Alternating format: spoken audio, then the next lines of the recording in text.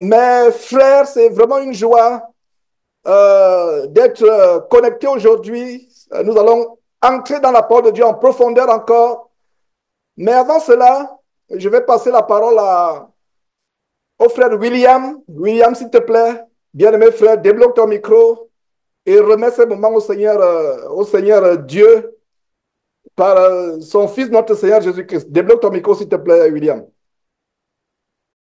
Et rendons grâce au Seigneur, Père éternel, mon Dieu, mon roi, Père tout-puissant. Père, nous te remercions encore pour cette heure que tu as rendue disponible. Père, nous remettons ce moment entre tes mains, éternel, mon Dieu, mon roi. Nous voici encore, Père, devant toi, avec nos autres vies, Père, afin que tu puisses les remplir toi-même par ta parole. Cette parole qui est vie, Père éternel, mon Dieu, mon roi. Père, nous nous prosternons devant ta face en ce jour pour te dire encore merci. Merci parce que tu as rendu. Tu nous as encore donné le souffle de vie éternelle, mon Dieu, mon roi, afin que nous puissions être présents, regroupés tous ensemble d'un même cœur autour de ta parole. Cette parole qui nous donne vie, qui nous ressource, Père éternel, mon Dieu, mon roi, qui nous fortifie, éternel, mon Dieu, mon roi. Père, nous te prions que ces puits, que tes serviteurs se battent nuit au jour pour les creuser, afin que nous puissions toujours avoir l'eau pure de ta parole. Cette eau pure qui nous donne vie, qui fortifie nos os, Père éternel, mon Dieu, mon roi, afin que nous puissions marcher dignes dans le chemin que tu aimerais que nous puissions prospérer, éternel, mon Dieu, mon roi. Père, nous remettons ce moment entre tes mains, nous te prions, Père, que tout esprit, Père, qui ne glorifie pas ton nom, Père éternel, mon Dieu, mon roi, soit anéanti, éternel, mon Dieu, mon roi, Père. Que ta parole seule nous conduit dans ce moment, éternel, mon Dieu, mon roi. Père, nous venons encore ici, là, Père, pour nous abreuver, pour nous fortifier, pour nous exhorter, éternel, mon Dieu, mon roi. Éternel, donne-nous de pouvoir marcher selon ta parole et de la mettre en pratique, de ne pas être des auditeurs oublieux, Père éternel, mon Dieu, mon roi. Que nous ne venons pas seulement ici pour remplir, Père, notre connaissance, mais que nous pratiquons aussi ces paroles et que nous puissions porter des fruits, Père éternel, mon Dieu, mon roi, dignes de la repentance. Père, fortifie ton serviteur, que toute parole qui va être dite aujourd'hui, Père, que ça ne vienne pas, Père, de la chair, mais que ça soit l'esprit, Père éternel, mon Dieu, mon roi, afin que nous puissions être remplis, afin que nous puissions encore nous abreuver, éternel, mon Dieu, mon roi. Père, nous remettons tout entre tes mains, éternel, mon Dieu, mon roi. Père, c'est ton nom puissant de ton Fils, notre Seigneur et Sauveur Jésus-Christ, que nous t'avons ainsi prié. Amen. Amen, amen. Dieu soit loué, Dieu soit loué. Merci Seigneur pour cette prière. Avant d'aller dans l'enseignement, nous continuons à creuser les fondations de bâtir la communion fraternelle parmi nous. Nous aurons un enseignement dans ce sens. Nous allons continuer, comme je l'ai dit, à bâtir, vraiment à renforcer la communion fraternelle. Je vous assure que l'ennemi fera tout pour détruire la communion fraternelle entre les frères. Et je rends grâce à Dieu. Je vois l'effort des uns des autres, des frères qui vraiment veulent renforcer cette communion, bâtir cette communion. Et je vous encourage, je nous encourage, continuons à bâtir cette communion et renforçons cette communion parmi nous. Le plus grand trésor, c'est vraiment l'amour, l'amour fraternel, la communion fraternelle. Je vous assure, mes frères, il y a une grande bénédiction quand les frères sont ensemble et renforcent cette communion fraternelle. Mais le diable viendra, il va souffler la confusion pour détruire cette communion fraternelle. Nous avons commencé à élaborer, à creuser en profondeur et par la grâce de Dieu, nous irons en profondeur encore dans les Écritures et voir un sujet spécifique par rapport à comment la communion fraternelle peut être détruite et comment le diable peut utiliser des destructeurs pour détruire cette communion. Comment le diable peut utiliser certains parmi nous, consciemment ou inconsciemment, à détruire cette communion. Et moi, particulièrement, votre frère Georges, je ne dois pas être le seul qui est soucieux de bâtir la communion parmi nous. Ça doit être quelque chose, nous devons veiller les uns les autres. Ça doit être notre souci à tous, que chacun de nous, homme ou femme, frère en Christ ou sœur en Christ, doit contribuer à bâtir cette communion. Je vais vous donner voilà donc le titre, si, pour ceux qui aiment bien le titre, c'est bien d'avoir un titre. Attention aux destructeurs de la communion fraternelle parmi les enfants de Dieu. Et vous serez surpris comment, dans la parole de Dieu, dans l'église primitive, il y avait des destructeurs de la communion fraternelle. Et nous avons vécu cela. Et il y a beaucoup d'églises qui sont allées en débandade, qui sont fermées, des églises de maison, à cause de justement de la communion fraternelle qui a été détruite. Donc, nous devons être les garde-fous. Bien de fois, nous pouvons pécher sans nous en rendre compte, par nos pensées, par nos paroles. Nous pouvons affliger un frère sans nous en rendre compte. Nous pouvons affliger une sœur sans nous en rendre compte. Nous pouvons... moi, ça me fait souvent plaisir quand un frère me contacte, me dit vraiment, frère Georges, tu as dit cela, ça m'a affligé. Ça me fait plaisir, c'est une bonne réaction. C'est une bonne réaction de mettre tout au clair, de ne pas garder les choses dans le cœur, de renforcer cette communion. Et nous allons voir, mes frères et sœurs, la beauté de renforcer la communion parmi nous. Et je vous assure, c'est merveilleux ce que nous avons vécu en France. Les réunions de France, la dernière fois, ont été un catalyseur, un déclencheur de quelque chose de merveilleux. Et je vous assure que nous n'ignorons pas les desseins de Satan qui va tout faire pour détruire la communion fraternelle entre nous. La communion fraternelle est précieuse. Priant les uns les autres, se pardonnant les uns les autres. C'est-à-dire que si un frère, tu as fait du mal à un frère, demande pardon. Demande pardon. Si frère, sœur, tu as quelque chose contre ton frère, va vers le frère. Il lieu de passer par une tierce personne, la médisance, la calomnie, etc. Donc, voilà. C'est quelques détails que nous allons voir, comme nous attendons aller dans chanter quelques cantiques, parce que jusqu'à présent, il y a un que nous connaissons déjà tous, qui a été publié. Ça me ferait plaisir que dimanche après dimanche, nous arrivions au point où nous avons des dizaines de cantiques basés sur la parole de Dieu. Et vraiment, frère, que votre cœur soit, je prie que votre cœur soit disposé à recevoir des grandes révélations qui vont être données aujourd'hui afin que nous soyons fortifiés. Nous soyons fortifiés. Frère, que chacun de nous soit conscient de bâtir la communion. Et nous devons être tous les gardiens de la communion. Et nous allons entrer en profondeur. L'enseignement ne va pas mettre long. Parce que je vais aller sur les points. Tac, tac, tac, tac, tac, tac. Chacun doit être participant à bâtir cette communion. Donc, le titre de l'enseignement, c'est quoi? Attention aux destructeurs de la communion fraternelle. Je vous donne rapidement un titre, le canevas, le plan de cet enseignement. Grand 1. Nous allons voir quelques signes. Notez ce plan. Notez rapidement. Si vous ne prenez jamais de notes habituellement, rien que pour cette émission, pour cet enseignement, notez pour suivre. Donc, le grand 1, ce sera quelques signes et manifestations de la communion fraternelle. Quelques signes et manifestations de la destruction de la communion fraternelle parmi les frères et sœurs. Donc, quelques signes et manifestations de la destruction de la communion fraternelle parmi les frères et sœurs. Je reprends le grand 1, ce sera un enseignement en 3 parties. Le grand 1, quelques signes et manifestations, selon la Bible, de la destruction de la communion fraternelle parmi les frères et les sœurs. Le grand 2, quelques exemples des destructeurs de la communion fraternelle parmi les enfants de Dieu. Donc, le grand 2, quelques exemples des destructeurs de la communion fraternelle parmi les enfants de Dieu. Et nous allons terminer par le 3e point. Que faire face aux destructeurs conscients ou inconscients de la communion fraternelle parmi les enfants de Dieu? 3e point. Que faire face aux destructeurs conscients ou inconscients de la communion fraternelle parmi les enfants de Dieu? Voilà donc les 3 points, très brièvement par la grâce de Dieu, que je vais exposer pour notre édification. Ouais, il y a des destructeurs conscients ou inconscients. Moi-même, Georges, il m'est arrivé de dire une mauvaise parole à un frère ou une sœur, sans m'en rendre compte. Et j'apprécie le frère ou la sœur m'appelle, oh non, Georges, ce que tu as dit là, oh, j'ai dit ça. Laisse-moi me rappeler un peu, laisse-moi. Non, ce n'était pas dans ce contexte. Excuse-moi, ça me fait mal que tu as été touché. Voilà. C'est merveilleux. C'est comme ça. Est-ce que moi-même j'étais un destructeur? Je rends grâce à Dieu de ce que je ne serai pas un destructeur conscient. Mais est-ce qu'il pourrait arriver que je sois un destructeur inconscient? Oui. Donc, cet enseignement, c'est même pour moi-même. Je vous parle de moi-même. J'ai parlé au moins avec 2 frères.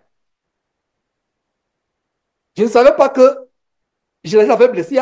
J'ai parlé Modeste. Il m'a appelé pour dire qu'il y a des choses que tu as dites, ça m'a tellement frustré, etc. Ou alors des choses qui ont été rapportées. Et en passant, j'ai dit à Modeste que rien n'a été rapporté. Rien n'a été rapporté. Donc, il pensait que les choses m'ont été rapportées.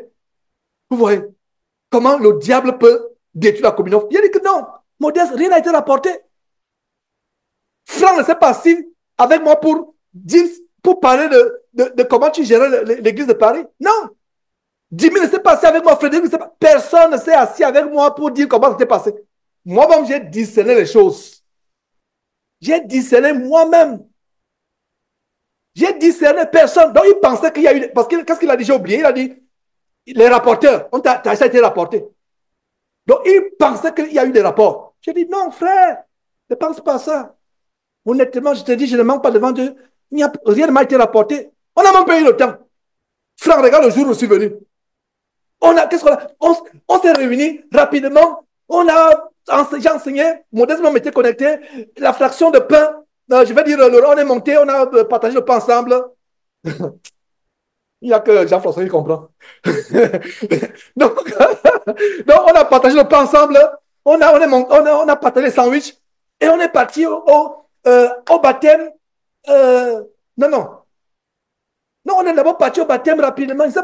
Donc, baptême, on n'a pas eu le temps. Et après, c'était la dénonciation au quartier général des homosexuels, où les frères m'ont pris au piège, entre guillemets, avec beaucoup d'amour en passant.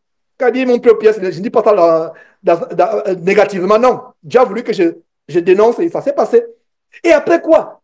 Villeneuve-sur-Bello, on est parti, on a passé le temps, une ou 2 nuits. David, Claude et moi, on a passé 2 nuits chez Claude, à Pierre. Donc, c'était...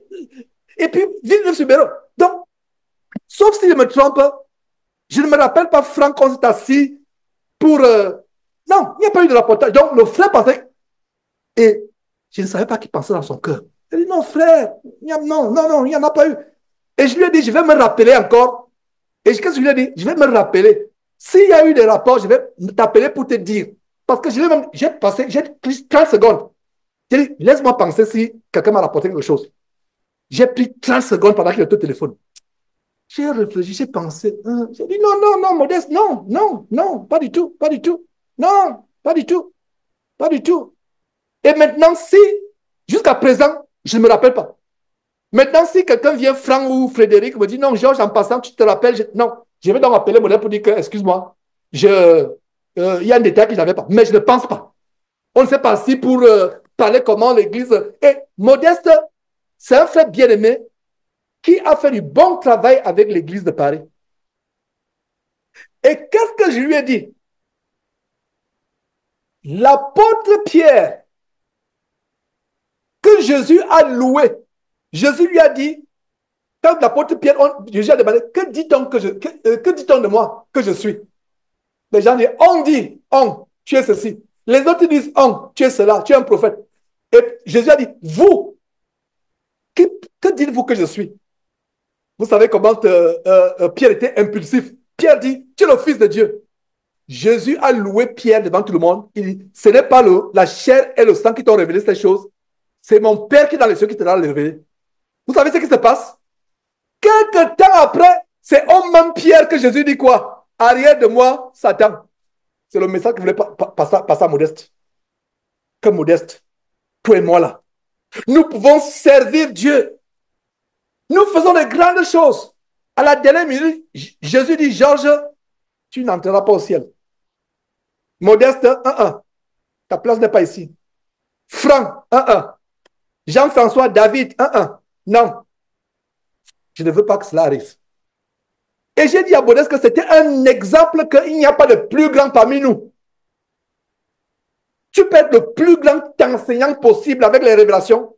Et je rends grâce à Dieu. Je lui ai dit que, Modeste, je rends grâce à Dieu de ce que Dieu a percé cet abcès. et pour notre bien, pour ton bien et pour mon bien, pour qu'on apprenne à ne pas avoir de nous-mêmes une autre opinion. Parce que quand ce frère enseigne, il a des excellentes révélations. Sans t'en rendre compte, tu peux développer un orgueil sans t'en rendre compte. Et cet orgueil fait quoi? Ça anéantit. Qui parmi nous peut enseigner plus que Satan? Que la personne lève la main. Vous pensez qu'il y a un homme sur terre, un homme de Dieu qui peut enseigner plus que Satan sur terre? Avez-vous la preuve comment Satan enseignait? Allez lire Matthieu chapitre 4, Luc chapitre 4. Personne ne va lever la main pour dire qu'il y a un homme sur terre qui peut enseigner plus que Satan. Ce n'est pas enseigné. Satan, ce n'est pas enseigné qui montre que vous irez au ciel. Satan connaît tous les mystères de Dieu. Regardez le livre diabolique Enoch, où on montre comment les anges déchus ont amené la technologie aux gens. C'est un livre captivant, hein? Voilà la Bible de Satan. Enfin, c'est l'une des Bibles de Satan, ce n'est pas la seule Bible. Le livre d'Enoch, si vous avez la Bible appelée livre d'Enoch, c'est un livre qui montre les mystères, qui montre comment Satan a envoyé les anges coucher avec les femmes sur terre, les anges déchus ont révélé aux hommes la technologie, c'est là où il y a l'histoire, les relations sur les extraterrestres, etc. C'est un livre diabolique. Satan connaît les mystères, il était au ciel. C'est pour ça que dès que Dieu a donné le commandement à Adam et Ève, quelques temps après, quelques années après, il est venu pour vouloir enseigner Ève. Et il a réussi, il a détourné Ève. Donc, la grandeur parmi nous, ce n'est pas l'enseignement. Vous savez quelle est la grandeur parmi nous? Le mot commence par H. Humilité. Voilà la grandeur parmi nous. Voilà la réunion qu'on a eue avec les anciens. Et par la grâce de Dieu, nous allons organiser des réunions de plus en plus. Francs et autres, nous aurons des réunions où nous sommes ensemble. Des réunions qui seront publiées. J'ai dit que ça doit être... Il y a beaucoup de choses que je suis en train de mettre sur pied à mon niveau sur le plan professionnel. Je n'ai pas le temps, etc. Je suis en train de réorienter ma carrière. Il y a des choses qu'il veut faire. Il peut même pas la grâce de Dieu. Il veut que j'aie mon propre cabinet d'avocat dans quelques temps. Je ne vois pas. Donc, il y a un peu beaucoup de choses dans ma tête et prier pour que la volonté de l'homme ne se fasse pas. Parce que travailler pour les autres, là, non, j'aimerais travailler à mon propre compte. Et est-ce que ça ne me prendra pas beaucoup de temps? Donc, honnêtement, il y a encore beaucoup de confusion dans ma tête. Que Dieu m'aide et assistez-moi dans les prières, parce que c'est des décisions difficiles. Est-ce qu'il faut être à mon propre compte? Est-ce qu'il faut continuer à travailler pour des gens? Comment ça va se passer? Ah non, non, il y a beaucoup de choses, il y a beaucoup de choses. Mais c'est une parenthèse que je fais. Donc, c'est pour ça que je ne suis pas encore bien assis pour avoir les réunions, mais nous aurons des réunions mensuelles où on s'exhorte. Et dans ces réunions, vous savez ce qui va arriver encore et encore et encore? L'humilité. Mes frères, un serviteur de Dieu est humble. C'est pour ça que Jésus pouvait laver les pieds à ses disciples. Donc voilà à peu près ce qui se passe. Donc mes frères, que chacun de nous, ma sœur, tu peux contribuer à la communion quand une sœur vient te voir, surtout vous les sœurs. Parce que c'est la nature des femmes d'être promptes à la mégérie, je ne sais pas si on dit mégérie, à être mégère, à calomnier, à faire des commérages. Une sœur vient te rendre visite. Dès qu'elle commence, comment tu es gardien? Tu dis, sœur, non, va voir la sœur pour te plaindre. Va voir le frère directement. Ne parle pas derrière. Ne soupçonne pas le mal. Tu ne sais peut-être pas ce qui se passe. Tu ne sais pas ce qui se passe. Ne soupçonnons pas le mal. Donc, j'ai donné 3 parties par rapport à cette exhortation. Je reprends la première partie, c'est quelques signes et manifestations de la destruction de la communion fraternelle parmi les frères et sœurs en Christ. Deuxième partie, quelques exemples des destructeurs de la communion fraternelle parmi les enfants de Dieu. Et troisième partie, que faire face aux destructeurs conscients ou inconscients de la communion fraternelle parmi les frères. Je pense qu'en 30 minutes, on aura terminé. 30 minutes, pas plus. Commençons par la première partie. Quelques signes et manifestations de la destruction de la communion fraternelle parmi les frères et sœurs en Christ. L'enseignement parle justement des soi-disant frères et sœurs en Christ que Satan utilise pour détruire la communion fraternelle parmi les enfants de Dieu. N'oublions pas la grande révélation de Jean chapitre 10, verset 10, à savoir que le diable, le voleur, le dragon, le serpent ancien ne vient que pour faire trois choses: dérober, égorger et détruire.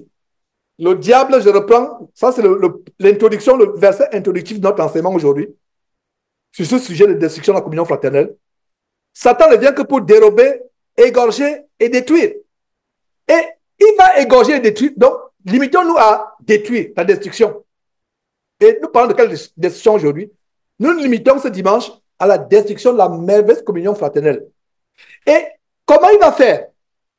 Il va détruire avec qui?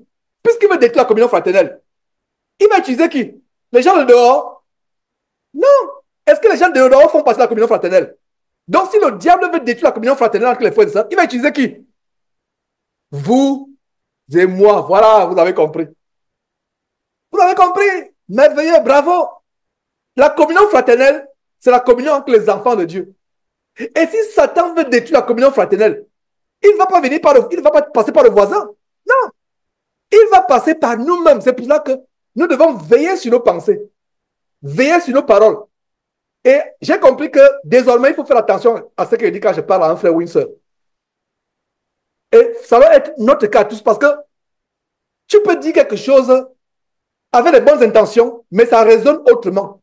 Et ça froisse, ça choque, ça blesse. Et nous ne voulons pas que nos langues se transforment en des épées nues. Vous vous rappelez, dimanche passé, je parlais des épées nues. Et je vous ai dit que, inconsciemment et volontairement, ma langue a été utilisée comme des épées nues et des flèches, des rasoirs affilés pour blesser les frères, pour blesser les sœurs. Et je rends grâce à Dieu de ce que dernièrement, il y a donc ce frère qui m'a appelé, qui me dit: ah voilà, Georges, on a compris, tu te rappelles, on a dit ceci, cela. Voilà ce que j'ai cru entendre, voilà comment. Il dit: oh non, frère, oh, oh. Bon, j'étais dans l'affliction. Et c'est bien, c'est comme cela. Donc ça veut dire qu'à l'avenir même, faisons attention. Parce que tu peux vouloir, ton cœur peut vouloir exprimer des choses, mais tu utilises un mauvais choix de mots. Tu utilises un mauvais choix de mots. Donc, n'oublions pas que si Satan veut utiliser les gens pour détruire la communion fraternelle, il va utiliser les gens qui font partie de cette communion fraternelle. Est-ce que vous avez compris? Ça, c'est un bon point, ça, c'est un point fort. Je reprends. Pour détruire la communion fraternelle entre les frères et sœurs, Satan va utiliser les gens, justement, qui font partie de cette communion fraternelle. Voilà, mes frères. Alors, la plupart, n'oublions pas aussi une chose, la plupart de ceux qui s'attellent à détruire la communion parmi les enfants de Dieu ne sont même pas conscients qu'ils sont utilisés par le diable. Ne sont pas utilisés. Ne sont pas conscients qu'ils sont utilisés par le diable. Tandis qu'il y a d'autres qui s'activent délibérément. J'ai connu de tels frères et de telles sœurs. Il y a d'autres qui disent que non, l'église là, non, le ministère de Georges là, non. Nous allons le détruire. Il y a des gens qui s'églissent parmi nous pour détruire. Donc il y a deux cas. Je ne parle pas de cela. Parce que ceux qui s'activent pour détruire, qui sont conscients, Dieu va les exposer. Je parle de gens comme vous et moi. Ça peut vous choquer. Mais des fois, ça m'a rendu compte. Satan m'a utilisé, ou plutôt a voulu m'utiliser pour détruire la communion fraternelle entre les frères. Même moi qui vous parle. Donc, que personne ne pense que, ne pensez pas que c'est un enseignement dirigé. Ne pensez pas que c'est un enseignement que j'adresse à quelques-uns parmi nous. Il est d'abord à moi. Il m'arrivait que, en causant avec un frère ou une sœur, j'utilise un mot inconscient. Et pourquoi je vais commencer par moi? Pour que personne ne dise pas que Georges pense qu'il ne peut pas pécher. Si quelqu'un parmi nous dit qu'il n'est pas pécheur, c'est un menteur. Allez lire, je crois, la première épître de Jean. On peut pécher inconsciemment. Donc, il y a des gens parmi nous que Satan utilise comme des instruments de destruction de communion fraternelle. Mais il faut qu'il y ait une prédisposition. Cette prédisposition, c'est quoi? Soupçonner le mal. Et le problème numéro 1 des chrétiens, c'est soupçonner le mal. Je vous ai parlé du bien-aimé, du merveilleux frère, du merveilleux serviteur de Dieu modeste. Il soupçonnait qu'il y a eu des rapportages, alors qu'il n'y en a pas eu. Et moi-même, il m'est arrivé par le passé de soupçonner le mal. Mais depuis un certain temps, j'ai peur de soupçonner le mal. J'ai peur. S'il y a quelque chose contre Franck, je vais appeler Franck. Voilà, est-ce que vous m'en un peu confus là? Je vais appeler David, je vais appeler, je sais pas, même une soeur. Je vais appeler le frère Frédéric, vraiment, je suis confus, Marguerite, etc. Comme appelons. En anglais, il y a une expression qui dit do not jump to conclusions. Ne tire pas vite les conclusions. Ne tire pas les conclusions. Le merveilleux frère, voilà notre merveilleux frère pour qui je prie, pour qu'il revienne. Et je pense que bientôt je l'appellerai le frère Sostel. Prions pour lui, que Dieu enlève la corde qui est à son cou. Je pense que je vais l'appeler. Mais je n'ai pas encore reçu le feu vert de Dieu. Si c'était que moi je l'appellerais, je l'aurais appelé depuis. Mais il faut attendre le feu vert de Dieu. Je veux que Dieu m'a déjà montré qu'il faut que je l'appelle, mais j'ai le désir. Même aujourd'hui, même hier. Mais pour lui, c'est tellement compliqué qu'il y a un fardeau à son cou. Il y a quelques frères qui savent de quoi il s'agit. Quelques frères qui savent de quoi il s'agit. J'ai même été surpris que Dieu a révélé ça à un frère parmi nous en France. Je ne savais pas. Il dit, waouh, tu es en France là-bas et tu. J'ai dit, oh, Dieu soit loué. Mais c'est un merveilleux frère. Donc, c'était un jour, il y avait une sœur qui était parmi nous. La sœur avait ce problème. Il y avait deux problèmes. Dieu m'a dit, Dieu m'a dit, Dieu m'a dit. J'ai eu les songes, j'ai eu les songes. Elle avait surtout un autre problème qui dit, mon cœur me dit, mon cœur me dit. Sostel, on ne peut pas. Quelqu'un m'a dit qu'il était énervé. Non. En fait, il était dépité. Dépité, ça veut dire qu'il était fatigué. Et nous, maman, on savait. Cette sœur-là, aujourd'hui, Dieu m'a dit. Aujourd'hui, j'ai rêvé de ceci. Aujourd'hui, j'ai vu ceci. Aujourd'hui, mon cœur me dit, mon cœur me dit. Sostel a sorti le verset qui dit que, sœur, tu vas arrêter définitivement avec l'histoire de Dieu m'a dit. Mon cœur me dit. Lisons ce verset. Sostel lui a lu le verset qui dit que le cœur de l'homme est tortueux. La sœur a été transpercée comme une flèche. Depuis ce jour-là, il n'y a plus eu de Dieu m'a dit. Il n'y a plus de Dieu m'a dit. Et le cœur a été brisé. Parce que Dieu m'a dit, mon cœur me dit. Donc, ton cœur là, tu ne sais pas qui est ton cœur. Qu'est-ce qui est ton cœur? Dieu m'a dit, Dieu a fait ceci. Dieu m'a dit, Dieu a fait ceci. Le cœur de l'homme est tortueux. Donc, cesse de dire Dieu m'a dit. Et en passant, je crois que c'est dans Jérémie chapitre 17, verset 9. Notez ce verset. Le cœur de l'homme est tortueux et il est méchant. Attends, je vous lis même ce verset.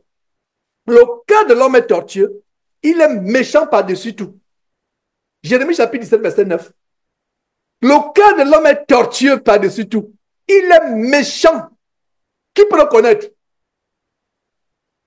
Notre cœur va cesser d'avoir ces qualificatifs seulement au retour de Jésus-Christ. Tant que nous sommes encore sur terre, voilà la condition de votre cœur, vous et moi. C'est pour cela qu'il a dit, seront transformés par le renouvellement de l'intelligence. Frère, sœur, si de ces enseignements excellents que Dieu nous donne, la gloire à Dieu par Georges, des frères excellents et des sœurs excellentes pouvaient sortir, je me réjouirais. Je souris même parce que j'anticipe déjà la joie des merveilleux frères, avec une merveilleuse communion que nous aurons, j'anticipe cette joie. Regardez ce verset, analysons ce verset. Le cœur de l'homme est tortueux par-dessus tout. Français, ou vous qui êtes vraiment dans la langue française, le mot tortueux par-dessus tout. En anglais, on dira above all, above all, above all. En anglais, above all. Ça dit que ton cœur là est tortueux. Donc quand tu dis, mon cœur me dit que le frère est en train d'abandonner sa femme.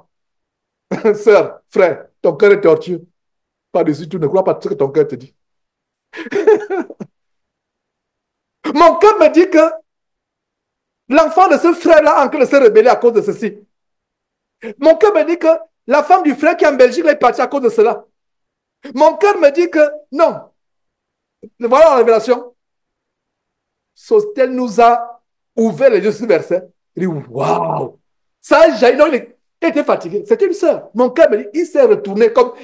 Quand on dit souvent que Jésus se retourna, il a regardé en assemblée la sœur et dit, sœur, allons un peu dans cette écriture. Lisons cela. Donc, je suis en train de vous amplifier ce que le frère social avait enseigné en assemblée. Le cœur de l'homme est tortueux par-dessus tout. Ça veut dire que ça. Je pense que, mettons, il y a certains parmi nous qui ont besoin de mettre ce verset sur une pancarte, mettre au salon. Que dès que ton cœur, regarde seulement. Ton cœur là, non. L'histoire de Dieu m'a dit, ton cœur est tortueux.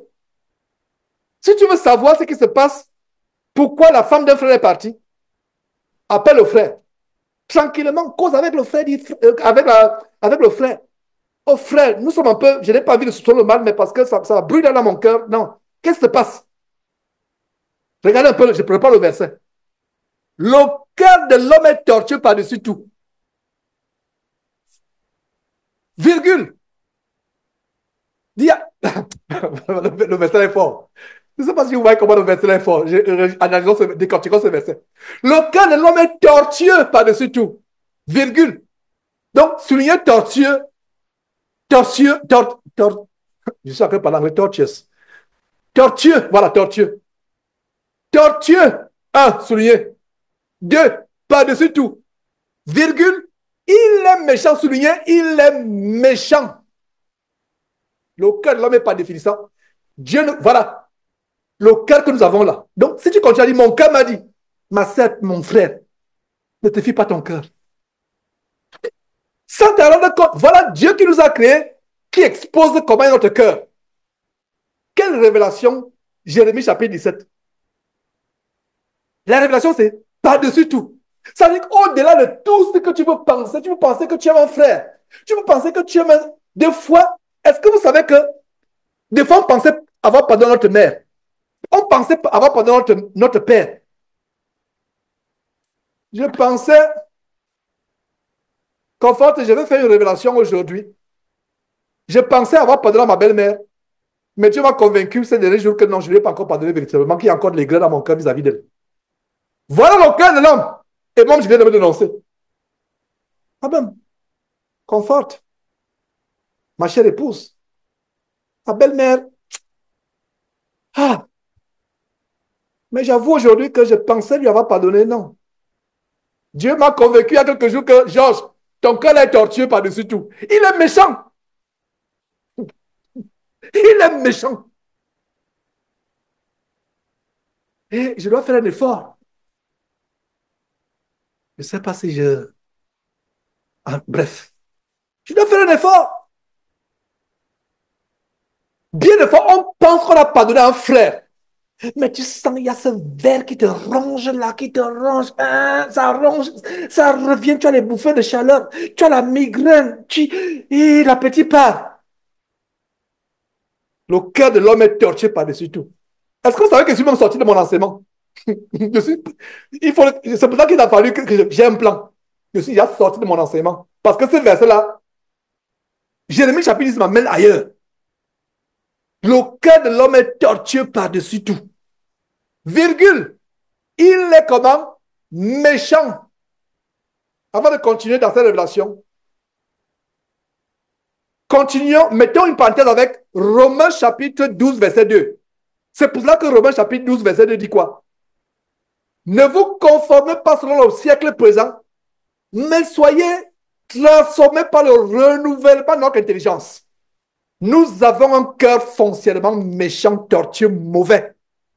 C'est pour cela qu'on doit le renouveler. Voilà le genre de révélation qui nous apporte la délivrance. Donc, sœur, à partir d'aujourd'hui, tu ne diras plus que je pense que mon cœur me dit que les pensées de l'homme sont l'une des armes que Satan utilise.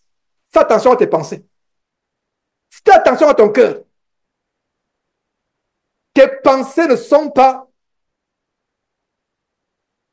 la preuve suprême que ce que tu dis est vrai.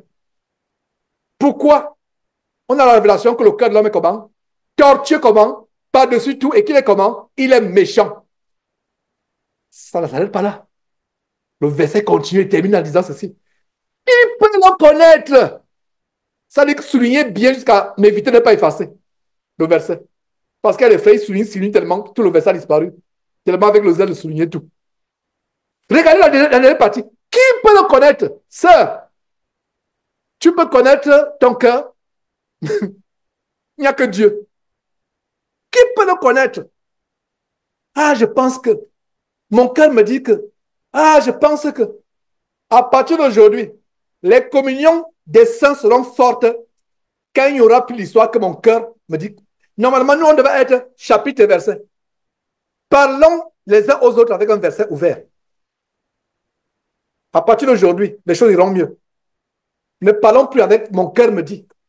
Pire encore, j'ai rêvé. Dieu peut nous parler par les rêves. C'est vrai.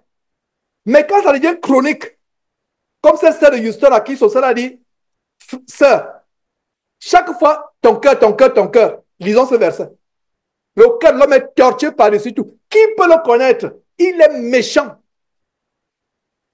Donc, je reviens à ce qu'il disait que, à cause de notre cœur, qui est torturé par-dessus tout, qui est méchant, nous pouvons être des agents conscients, inconscients, des agents inconscients de Satan pour détruire la communion fraternelle parmi les frères. On peut s'atteler à détruire la communion fraternelle sans nous en rendre compte. Ah, il y a un zèle. C'est pour ça que nous devons veiller les uns parmi les autres. Et moi, par exemple, je vous donne l'exemple dans mes rapports avec mon épouse. Il y a des fois, non, il y a des choses, nous nous exhortons. Ça, tu peux exhorter un frère. Exhorter, c'est encourager. Non, vraiment, ce n'est pas le cœur que tu dois avoir, frère, vis-à-vis de ta belle-mère. Est-ce que ça peut me le dire? Oui, elle m'a pensé. Elle dit non, c'est pas, soit elle t'a fait du mal, mais s'il te plaît, pardonne. Une sœur peut le faire. Maintenant, elle ne va pas sortir, commencer à ouvrir la Bible, Georges. Bon, je vais t'amener justement à Jérémie, que toi, tu avais partagé, lisons encore cela. Non. Elle me dit, non, frère, sois courageux, patiente. Voilà comment je viens de dévoiler publiquement. Comment Dieu m'a convaincu ces quelques jours que non. À un moment, il dit que j'ai pardonné à ma belle-mère, j'ai pas. Non. À un moment. Regardez tout le bien qu'on lui a fait, comment on l'a reçu ici. Mais Satan l'utilise. Et j'ai compris. Mais il y avait cette aigreur et je pensais qu'elle était. Mais à un moment, Dieu révèle. Vous voyez comment? Je meurs avec ces pensées au cœur. Je vais aller au ciel. Avec quoi Jésus commence sa prédication en Matthieu chapitre 5. Heureux ceux qui ont le cœur pur, ils verront Dieu. Ça veut dire quoi? Je vous ai dit qu'il n'y a pas plus logique que la Bible. Ça veut dire que s'il y a la moindre impureté dans ton cœur, tu ne verras pas Dieu. C'est clair, mes frères? Soyons vraiment encouragés, soyez bénis. Soyez bénis. Rendons grâce à Dieu vraiment pour ces révélations. Dieu nous aime. Dieu nous aime. Nous connaissons tous la parole de Dieu, nous la lisons tous les jours, mais à un moment, il faut aller en profondeur. Et voilà un verset, Jérémie chapitre 17, verset 9 qui nous a aidé à aller en profondeur dans la parole de Dieu. Aller en profondeur. Alors, commençons dans la première partie. Quelques signes et manifestations de la décision de la communion fraternelle. Regardez un peu les signes. Rapidement, nous connaissons ces signes. Je ne vais pas mis à télé. Alors, dans Galates chapitre, quand vous voyez ces choses, vous savez que la communion fraternelle est en train d'être détruite.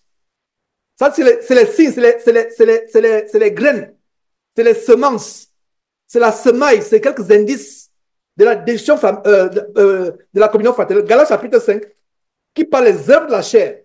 Je vais les énumérer rapidement. 1 Corinthiens, 2 Corinthiens, Galates, chapitre 5. Merci Seigneur Dieu pour cet enseignement. Waouh! Je sens subitement une joie tellement grande dans mon cœur après ce que je viens de dire là par rapport à ma belle-mère. Waouh! Waouh! Ça c'est... Je sens... Non, je vous assure que c'est fort. Voilà la preuve que le cœur de l'homme est tortueux. Tu l'as dit, non, j'ai pardonné. Non, des fois tu n'as pas pardonné. Ah, j'aime le frère là, ça va. Non, il n'y a plus rien. Non, il y a toujours quelque chose. Il y a quelque chose. Il y a quelque chose. Ah, j'ai toujours... Ah, non, non, non, j'ai pardonné à ma soeur. J'ai pardonné à ma mère, à mon père. Non, non, non, il y a quelque chose. J'ai pardonné à ma femme. Ah, j'ai pardonné à mon enfant. Non, il y a quelque chose. Le cœur de l'homme est tortueux. Par-dessus tout. Il est méchant. Qui peut le connaître? Voilà. Je viens de mémoriser ce verset. Il ne partira plus jamais. Je le reprends. Il n'est pas devant moi. Je le mémorise. Je l'ai mémorisé. Le cœur de l'homme est comment? Il est tortueux, virgule, par-dessus tout. Il est méchant. Qui peut le connaître? Personne. Donc tu ne connais pas ton cœur. Tu as mémorisé ce verset, fini, il ne partira plus. J'espère que tu vas aussi mémoriser ce verset. Et le mettre, si tu peux le mettre même sur le plafond, mets-le. Mais la meilleure façon où tu dois l'écrire, grave sur la table de ton cœur. Quand tu commences à avoir les pensées, soupçonner un frère, et la vient du cœur. Ton cœur est tortueux, il est méchant. Et vous savez comment s'appelle Satan? Le méchant, le malin. Pour, ta, pour, pour te détruire, il va utiliser ce qui est méchant en toi. Et qu'est-ce qui est méchant en toi? Ton cœur. Est-ce qu'on a compris ce qu'il vient de dire là? Le diable est comment? Méchant. Il va te détruire. Qu'est-ce qui est en toi qui est méchant? La réponse est Jérémie chapitre 17, verset 9. La réponse est que ton cœur. Alors, Satan va utiliser quoi qui est méchant en toi pour te détruire? Ton cœur. C'est enseignement pour la délivrance, comme il apporte la délivrance. Et quand il enseigne, ce n'est pas que je suis meilleur parmi vous. C'est pour ça que je suis content de toujours rappeler mes péchés. Je suis content de toujours rappeler mes... Non, parce que des fois, on pense que celui qui enseigne est arrivé. Et frère, je vous en supplie, vous qui enseignez, et j'ai discerné ça dans certains enseignements parmi nous, quand il enseigne, il y a cette hauteur, c'est comme s'il est arrivé. Frère, vous qui enseignez, quand vous enseignez la parole de Dieu, enseignez, la parole de Dieu qui sort de votre bouche, ça sort de votre bouche, mais ça vous enseigne tous. Ceux qui t'écoutent et toi-même qui enseigne. C'est un très grand conseil que je vous donne.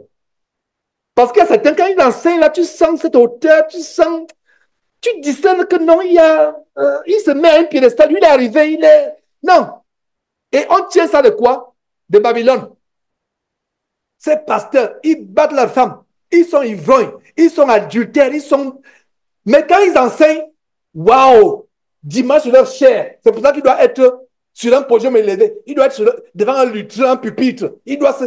Non. Vous savez, la seule personne parmi nous qui devait enseigner, comme qui doit enseigner, quand il était sur terre, qui pouvait enseigner, depuis que le monde existe, qui pouvait enseigner, s'excluant lui-même, Jésus-Christ. Mais ça n'a pas empêché que Jésus s'allie avec les pécheurs pour aller se baptiser. Parce que quand autant les gens baptisent, quand on voyait les gens aller se baptiser, on savait que c'est les pécheurs. Donc Jésus lui-même s'est identifié aux pécheurs, il s'est aligné. Donc les gens du quartier le voyaient aussi comme un pécheur. J'espère que vous comprenez la révélation qui sort du fait que Jésus lui-même s'est aligné avec les pécheurs, parce qu'il fallait que les gens le voient aussi comme un pécheur. Donc même Jésus se rabaissait.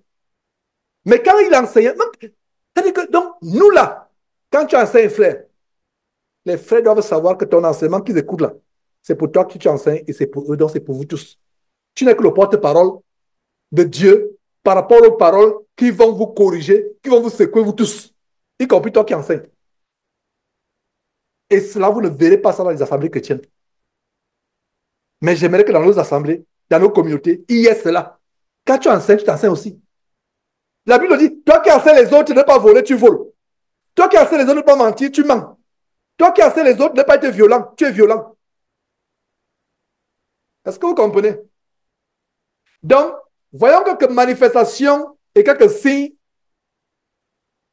de la communion, de la direction de la communion fraternelle. Quand vous voyez ça dans une communion, oh là là, cette communion, dès qu'il y a cela, et il ne faut même pas qu'il y ait une seule graine. Je vais énumérer quelques graines qui montrent que les graines de la destruction, l'ivraie est déjà semée parmi nous. Voilà quelques signes. Galates chapitre 5, qui montre les fruits les œuvres de la chair. Les œuvres de la chair sont manifestes. Galates chapitre 5, verset 19. Les œuvres de la chair, ça commence par l'impudicité. Donc, les églises, comme on disait à la dame d'Allemagne, les églises qui sont remplies de dévots sexuels, des assemblées sortées de là. Mais ce n'est pas ça les graines. Donc, il y a l'impudicité, l'impureté, la dissolution. Dans dissolution, il y a querelle. Donc, quand il y a la l'assemblée, la dissolution, les graines de la destruction sont là, présentes. Verset 20, l'idolâtrie. Idolâtrer l'homme de Dieu. Ah, c'est le serviteur. Ah, c'est l'homme de Dieu. Ah, l'idolâtrie. Mais ce n'est pas encore cela dans le contexte de détruire la communion fraternelle. La magie, il y a les sorciers parmi nous, il y a les magiciens parmi nous. Mais quand ils sont détectés, s'ils ne veulent pas se repentir, nous les mettons hors de nos réunions. C'est ce qui s'est passé avec Houston. C'est ce qui s'est passé. Dès qu'on vous déteste, parce que nous ne pouvons pas nous associer avec les gens qui sont des magiciens ou des sorciers conscients. On ne peut pas, ce n'est pas possible. La magie. Maintenant, nous entrons en profondeur dans les graines. La première graine, c'est les inimitiés. C'est-à-dire le manque d'amitié, c'est-à-dire que les inimitiés. Il y a les querelles. Oh là là. Quand il y a les querelles, on se querelle. Et des fois, on se querelle pour les futilités. Quand il y a déjà les querelles, voilà qu'il y a les signes et les manifestations. Ça veut dire que la destruction de la communion fraternelle est présente dans cette assemblée. Les querelles. Pire encore, les jalousies. Ah, pourquoi c'est lui qu'on a nommé berger de cette église? Frère, l'église du Seigneur Jésus n'est pas la fonction publique. À compter d'aujourd'hui, par décret présidentiel numéro FN 00000478, est nommé et affecté à la ville de Fougamou, au Gabon, ou à New Belladouala, le délégué général à la Sûreté nationale, département de ceci, cela. Ça, c'est la fonction publique. Nous ne sommes pas la fonction publique. Dieu choisit qui lui plaît. Et il peut passer par un serviteur de Dieu pour établir. Je rends grâce à Dieu que ce qui s'est passé avec deux frères, précisément le frère Franck et le frère Dominique, il y a eu des confirmations. J'ai parlé avec Dominique du Togo. Dominique du Togo a reçu la confirmation des mois avant par sa propre femme. Par sa propre femme. Et par d'autres choses lui-même. Je pense qu'il devrait lui-même témoigner plus tard. Quand il m'a dit ça, j'ai dit waouh! Je ne sais pas comment ressemble la femme de Dominique. Dominique et moi, je ne sais pas si Dominique, toi et moi, on avait déjà parlé une fois comme cela. Peut-être, si on n'en avait pas, je ne me rappelle pas. Mais Dieu m'a montré clairement. Ça veut dire que Dieu ne ment pas. Quand le frère Dominique, là vous voyez la famille Dominique écrit, famille Dominique, le frère Dominique, m'a parlé après. La crainte de Dieu a augmenté à moi. Ce ne sont pas les décisions d'hommes. Ah, pourquoi c'est tel que Georges a nommé. Quand vous voyez déjà ça, la graine est parmi nous. La graine est parmi nous. Et s'il y a quelqu'un qui veille, faites sortir cette graine de l'assemblée. Comment vous la faites sortir? On va voir ça dans la troisième partie. Confrontez-la. Faites sortir la graine. Pourquoi c'est lui? J'ai comme l'impression que Georges aime plus celui-là.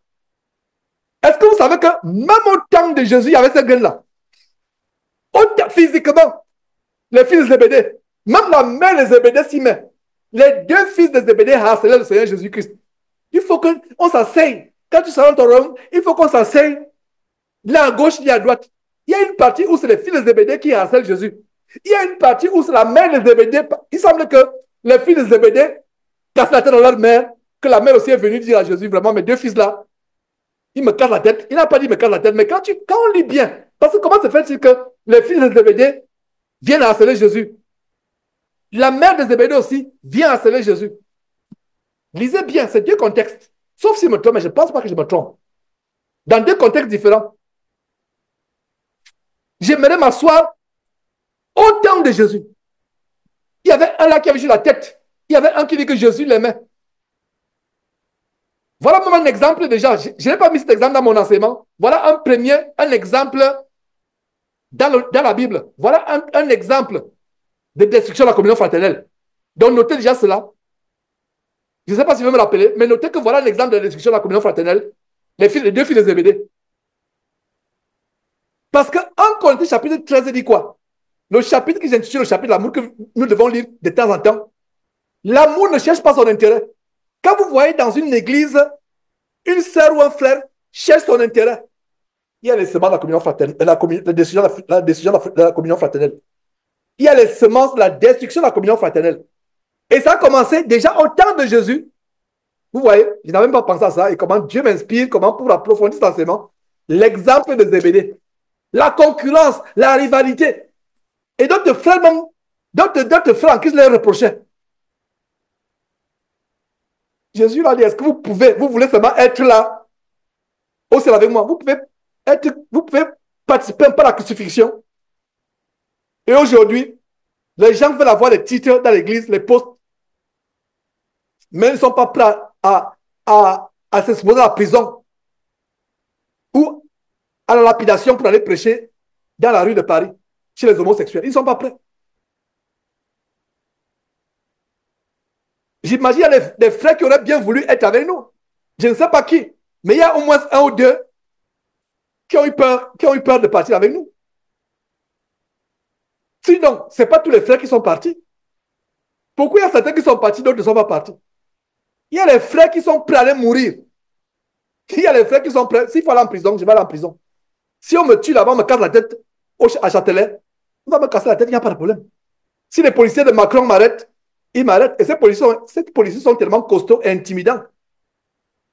Mais ça ne va pas empêcher de me tenir devant eux, de prêcher. Parce que là, je ne regardais plus aux conséquences. Soyons prêts à mourir pour l'évangile de Jésus-Christ. Bref, c'est une petite parenthèse que je fais. Donc, regardez, la jalousie. Nous continuons à lire Galates chapitre 5. La jalousie. Avant la jalousie, on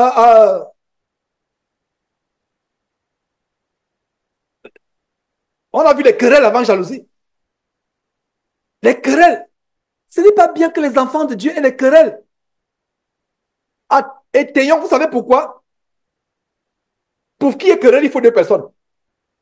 Soyez celui qui est prompt à demander pardon pour que la querelle mette fin. Pour bien attiser le feu, il faut plusieurs morceaux de bois. Si les autres morceaux de bois sont retirés, il reste un morceau de bois, le feu va finir par s'éteindre. Pour attiser un feu, on ne fait qu'ajouter les morceaux de bois. Donc, retirez-vous quand vous voyez que la querelle va commencer. Et si vous pensez que la querelle va continuer, ne vous retirez pas sans stopper. Parce que vous pouvez vous retirer, il n'y a plus de querelle physique, mais la querelle mentale continue. Et ça vous ronge comme un ver de terre. Et même entraîner votre mort. Assurez-vous que la querelle finit physiquement, et émotionnellement et mentalement. C'est pour ça que quand tu as quelque chose contre ton frère, ta soeur, parlez urgemment, parlez. Dis, oh soeur, frère, parlons. C'est mieux. Et quand vous sortez de là, la joie qui inonde vos cœurs, ça renforce l'amour. Et comment vous savez que Satan a été vaincu? Quand la joie revient, la paix revient, ça renforce l'amour. Après Satan, tu as été vaincu au nom de Jésus-Christ. C'est ça, frère. Et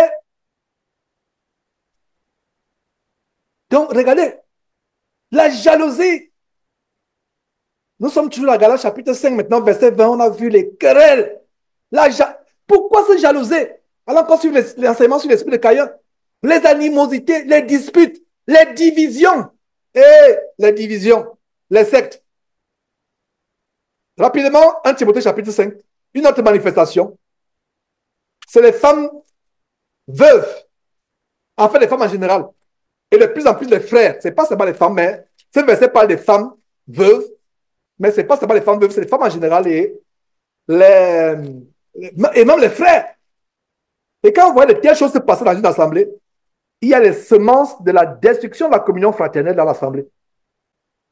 Il y a les semences de la destruction de la communion fraternelle dans l'assemblée. Alors, lisons, mes frères et sœurs, 1 Timothée, chapitre 5. 1 Timothée, chapitre 5, mes frères et sœurs. Verset 12. 1 Timothée, chapitre 5, verset 12. On parle des veuves.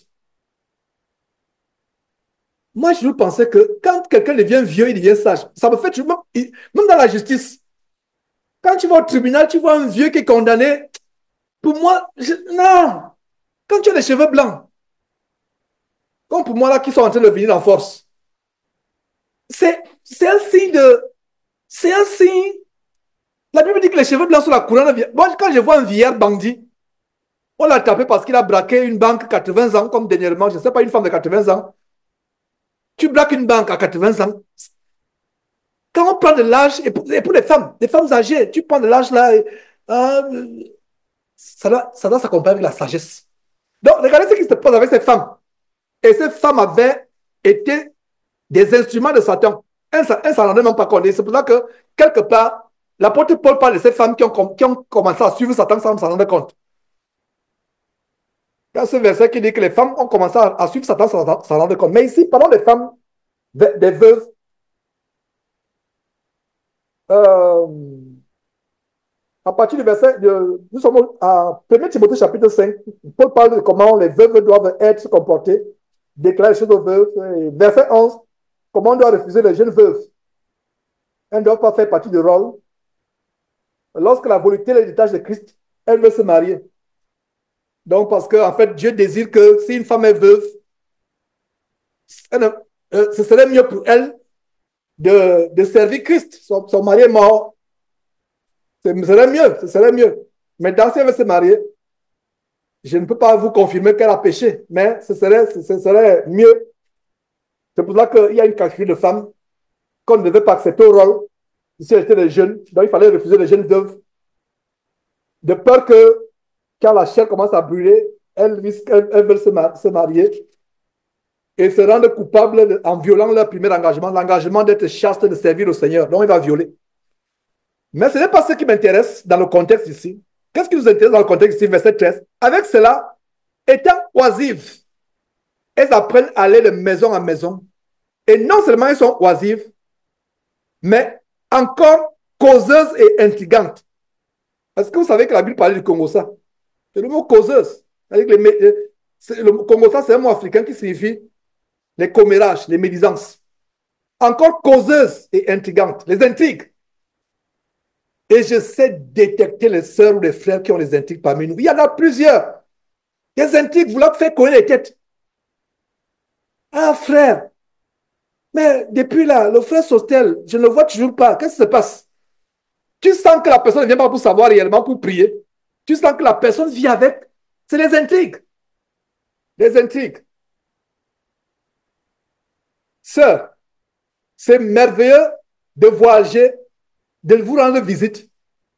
Mais si c'est pour vous déplacer de Lyon, aller à Marseille ou de Marseille à Rouen ou de Rouen à, je ne sais pas, à Perpignan. Je ne sais pas où se situe Perpignan en France, c'est sorti seulement comme cela.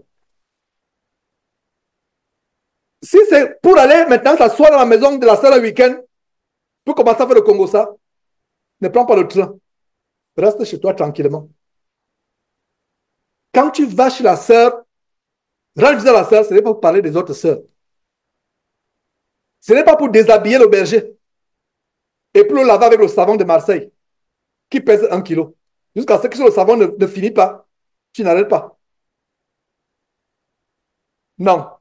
C'est d'être causeuse et intrigante. Les intrigues, voilà les manifestations de la destruction de la communion fraternelle quand il y a les intrigues. On cause pour les intrigues, pour alimenter les intrigues. Rapidement, on continue, mes frères et sœurs. 1 Timothée chapitre 6, juste après. 1 Timothée chapitre 6. Si quelqu'un enseigne de fausses doctrines, comme le pasteur marabout Tidi Sono, qui brandit avec fanfaronnade et orgueil le titre pompeux de pasteur, pasteur Tidi, les gens blaguent avec Dieu. 1 Timothée chapitre 6, verset 3. Si quelqu'un enseigne de fausses doctrines comme ces faux pasteurs, et ne s'attache pas aux saintes paroles de notre Seigneur Jésus-Christ et à la doctrine qui est selon la piété, il est enflé d'orgueil. Regardez, j'ai commencé par quoi aujourd'hui? J'ai commencé à nous mettre en garde contre l'orgueil. Surtout nous qui enseignons. Faisons attention. Mais ce n'est pas ce que je vais vous amener à voir ici. Ce que vous amenez à voir, c'est d'autres exemples de comment les signes qui montrent que les semences de la destruction de la communion fraternelle sont présentes parmi nous. Donc, si quelqu'un enseigne de fausses doctrines, il ne s'attache pas aux saines paroles de notre Seigneur Jésus-Christ et à la doctrine qui est selon la piété, il est enflé d'orgueil, il ne sait rien, Et il a la maladie. Regardez, soulignez maladie. Il y a une maladie parmi les frères et sœurs. Il y a une maladie. Oh Seigneur Jésus, délivre ton église de cette maladie. Est-ce que vous savez qu'il y a une maladie? Voilà la révélation de cette maladie. Découvrons cette maladie. Il y a la maladie de quoi? Du paludisme? Non. Du sida? Non. Du cancer? Non. Mais c'est vrai que cette maladie peut entraîner réellement le cancer physique. Croyez-moi. Croyez à ce que je dis. Cette maladie que nous allons voir, ce n'est pas une maladie physique, mais cette maladie peut entraîner une maladie physique et même la mort. Et même la mort. Il y a eu des cas où Dieu a révélé à certains frères et sœurs qu'il a été frappé de maux de ventre ou de maux de tête, ou tout simplement parce que son cœur a cette maladie. Les médisances, les calomnies, les mauvais soupçons, etc. Ça peut entraîner les maladies physiques. Mais ici, il ne s'agit pas d'une maladie physique. Il s'agit d'une maladie qui peut entraîner les maladies physiques et les maladies de la mort. De quelle maladie il s'agit? Il a la maladie des questions oiseuses et des disputes de mots. Souligner questions oiseuses, ça dit que les futilités, les intrigues, les commérages, les choses pour entraîner, pour faire courir les têtes aux gens. Il a la maladie des questions oiseuses et des disputes de mots. D'où naissent quoi? L'envie, les querelles, les calomnies, les mauvais soupçons. Souligner mauvais soupçons. Vous voyez d'où ça part? Mauvais soupçons. Les mauvais soupçons viennent de quoi? Ça vient de quoi? Une prédisposition mentale aux intrigues. Une prédisposition mentale aux querelles, aux disputes, à la jalousie, à l'envie, les querelles, les calomnies. Et voilà, ça conduit à quoi? Au soupçon. Ça conduit au soupçon. Terminons la première partie de cet enseignement. La première partie, c'est quelques signes et manifestations de la destruction de la communion fraternelle parmi les frères et sœurs en Christ. Les signes qui montrent qu'il y a les semences de la destruction de la communion fraternelle parmi nos temps pour moi. Voilà ce que nous sommes en train de lire. Donc, un dernier verset pour cette première partie.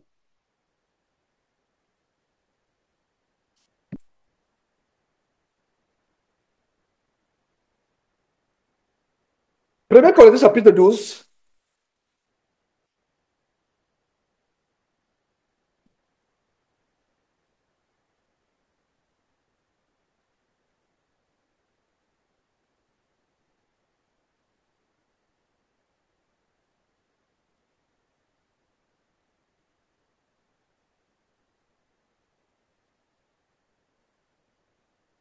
Plutôt 2 Corinthiens, chapitre 12. 2 Corinthiens, chapitre 12.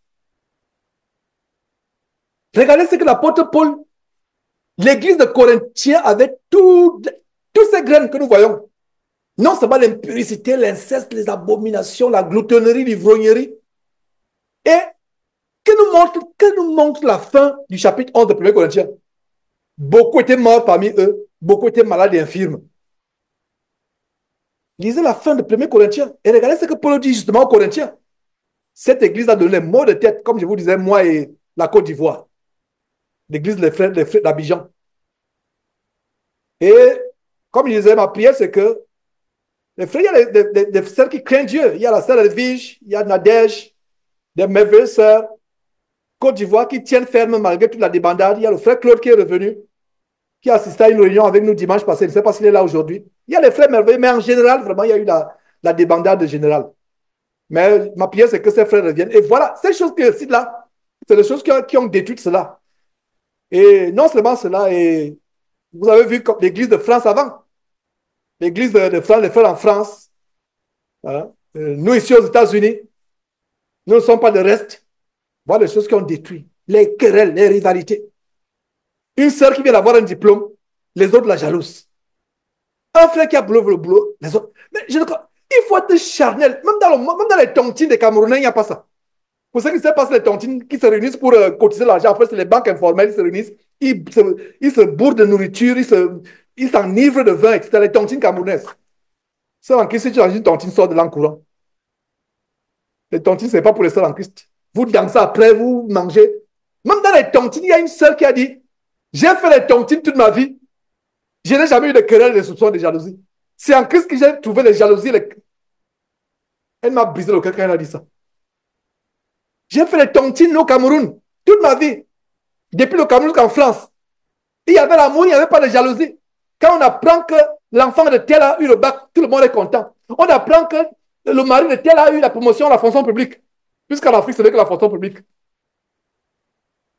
Parce qu'en Afrique, pour percer, c'est la fonction publique. J'espère que cette mentalité va finir un jour. Je fais rapidement la parenthèse. Tel a percé à la fonction publique, tel a eu ceci. Dans les tontines, il n'y a pas ça. Je connais les parents, même les parents qui étaient dans les tontines, personne ne m'a jamais dit qu'il y a eu de la jalousie, les querelles. Maintenant, vous allez venir là où il y a le Saint-Esprit, là où il y a Christ. Et c'est là où vous allez manifester les jalousies, les querelles. Il faut que ça cesse entre nous et parmi nous. Donc voilà, mes frères, continuons. Voilà, donc Paul, regardez ce que Paul dit aux Corinthiens. 2 Corinthiens, pas premier, mais 2 Corinthiens, chapitre 12, à partir du verset 19. Vous vous imaginez depuis longtemps que nous nous justifions auprès de vous. C'est devant Dieu en Christ que nous parlons. Et cela, bien aimé, nous disons cela pour votre édification. Pourquoi j'ai lu ce verset 19 d'abord? C'est pour dire que tous ces enseignements, c'est pour notre édification. Et regardez, dimanche après dimanche, j'enseigne. S'il n'y a pas de transformation et on devient pire, j'enseigne, les gens s'empirent. J'enseigne, oh, frère, vous allez me faire gémir. Sœur, vous allez me faire gémir de douleur. Il faut des témoignages que, frère, ton enseignement m'a brisé le cœur. Ton enseignement m'a ouvert les yeux sur mon cœur. Tu nous as montré, par la grâce de Dieu, en Jérémie chapitre 17, verset 9, comment le cœur de l'homme est tortueux. Dieu m'a révélé aujourd'hui que mon cœur là est par définition méchant. Il est par quintessentiellement, par quintessence, par essence, vraiment profonde, méchant. Regardez, c'est pour votre édification, comme dit l'apôtre Paul. Maintenant, verset 20. Car je crains de ne pas vous trouver à mon arrivée tel que je voudrais et d'être moi-même trouvé par vous tel que vous ne voudriez pas. Je crains de trouver des querelles, de la jalousie, des animosités, des cabales, des médisances, des calomnies, de l'orgueil, des troubles. Oh, bien-aimé de l'église de Chénévière-sur-Marne, c'est l'église qui me tient à cœur. Pas que les autres églises ne me tiennent pas à cœur. Jean-François, détends-toi. Je sais que tu n'as pas besoin de temps, mais ce n'est pas que les autres églises ne me tiennent pas à cœur. Mais, frère, j'ai vu comment cette église s'est installée en 2014, bien que je suis revenu, c'est que Claude, sa merveilleuse épouse Nadège et les 2 merveilleuses filles, priaient les Odélia que j'ai trouvées. J'espère que dans 1 an ou à 2 ans, si peut-être par la grâce de Dieu, je reviens voir mes frères de Chénévière-sur-Marne, ça me fera aussi plaisir dans la Chambéry, que je trouve de l'amour, de la joie. Je pleurerai devant vous. Si je viens, il y a le Congo-ça, il y a les animosités, il y a cela. Non! Et c'est ce que dit l'apôtre Paul. Donc ça veut dire qu'autant de l'apôtre Paul, ce que je vous partage aujourd'hui existait déjà. Existait déjà. Autant de l'apôtre Paul. Il dit, s'il vous plaît, je n'aimerais pas venir là-bas et vous trouver tel que je ne voudrais pas. Et vous aussi me trouver tel que vous ne voudriez pas. Ça veut dire me trouver avec la colère, avec la déception, avec les pleurs, avec les larmes que, sœur, frère.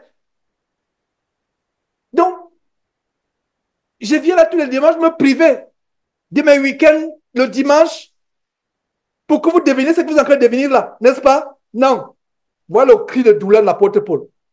Je n'aimerais pas, à mon arrivée, venir vous trouver avec des querelles, des jalousies, des animosités, des cabales. Regardez la cabale.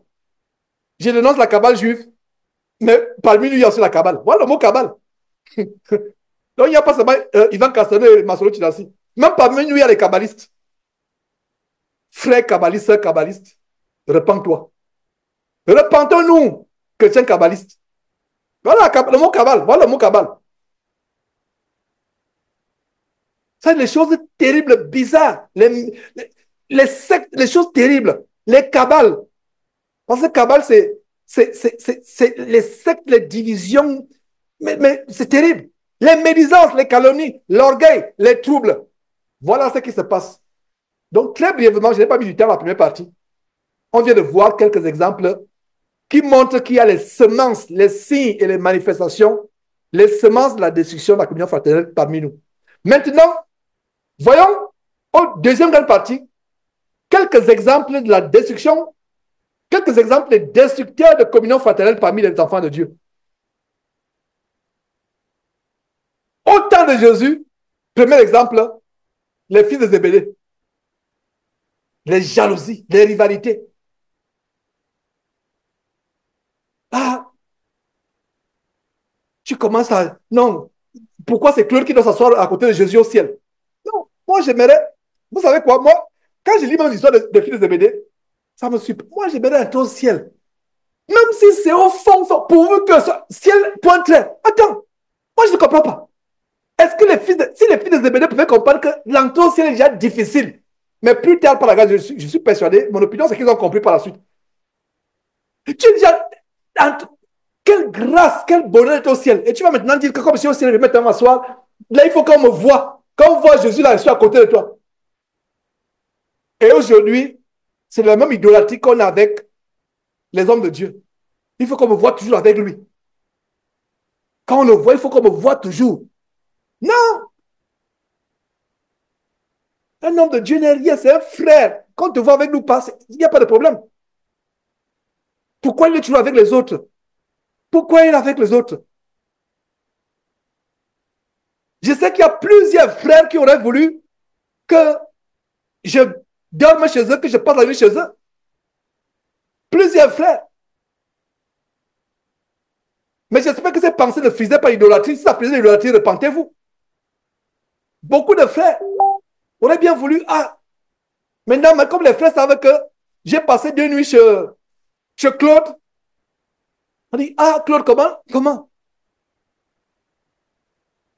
Pourquoi c'est Claude? Pourquoi pas moi? Non, il n'y a pas pourquoi c'est Claude, pourquoi pas moi? Non, il n'y a pas ça. Après, prochainement, Claude est venu me rendre visite en 2016 avec sa famille. Ils ont fait, Claude, je ne sais pas combien, vous avez fait 2 semaines, 3 semaines. 3 semaines. Ils sont venus me rendre visite. Et je ne vais pas dire que c'est pour cela que je suis allé chez... Non, ça dépend. Je ne suis pas... Si on pouvait être omniscient, il n'y a que Jésus-Christ et Dieu qui sont omniscients. Mais si on pouvait être omniscient, oh là là, on ne sera jamais omniscient tant qu'on est sur cette terre. Si quelqu'un dit qu'il est omniscient, c'est un sorcier. Il fait la sortie astrale, il fait le dédoublement. Ça, c'est les doctrines de démons. Mais si ça pouvait être possible, par la grâce de Dieu, j'aurais été avec tous les frères et sœurs. Mais qu'on se réjouisse, ce n'est pas oh Claude, comment ça, Georges, lui, Claude, pourquoi? Non. Les pensées comme ça ne sont pas les pensées des chrétiens. C'est les pensées charnelles. Et au temps de Jésus, il y a les fils de Zébédée. Ils ont tellement harcelé Jésus que même leur mère, même ils harcelaient leur même maman. On parle au Seigneur, c'est comme s'il ne veut pas nous écouter. Va un peu, toi-même va encore dire. Dit que mes 2 fils que voici, Jacques et Jean, ils soient l'un à ta droite, l'un à ta gauche. Vous voyez? Et plus tard, qu'est-ce que nous voyons? Dans le chapitre de l'amour, les révélations merveilleuses que Dieu a données à Paul, l'amour de Dieu ne cherche pas son intérêt. Ah, pourquoi le frère là? Pourquoi pas moi? Repends-toi de ses pensées. Ne te vante pas aussi. Ne sois pas jaloux, envieux. Ça, c'est le premier exemple, c'est les fils de Zébédée, Jacques et Jean.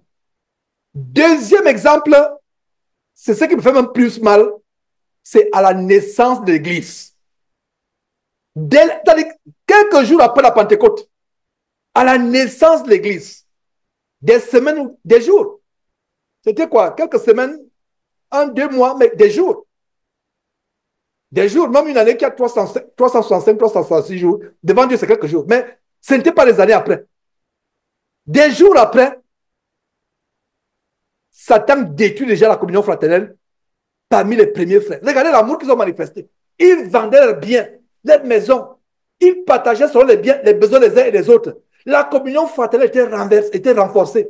Il y avait des miracles, des prodiges. Ils persévéraient tous les jours dans la fraction de pain, dans la communion fraternelle, dans les prières, etc.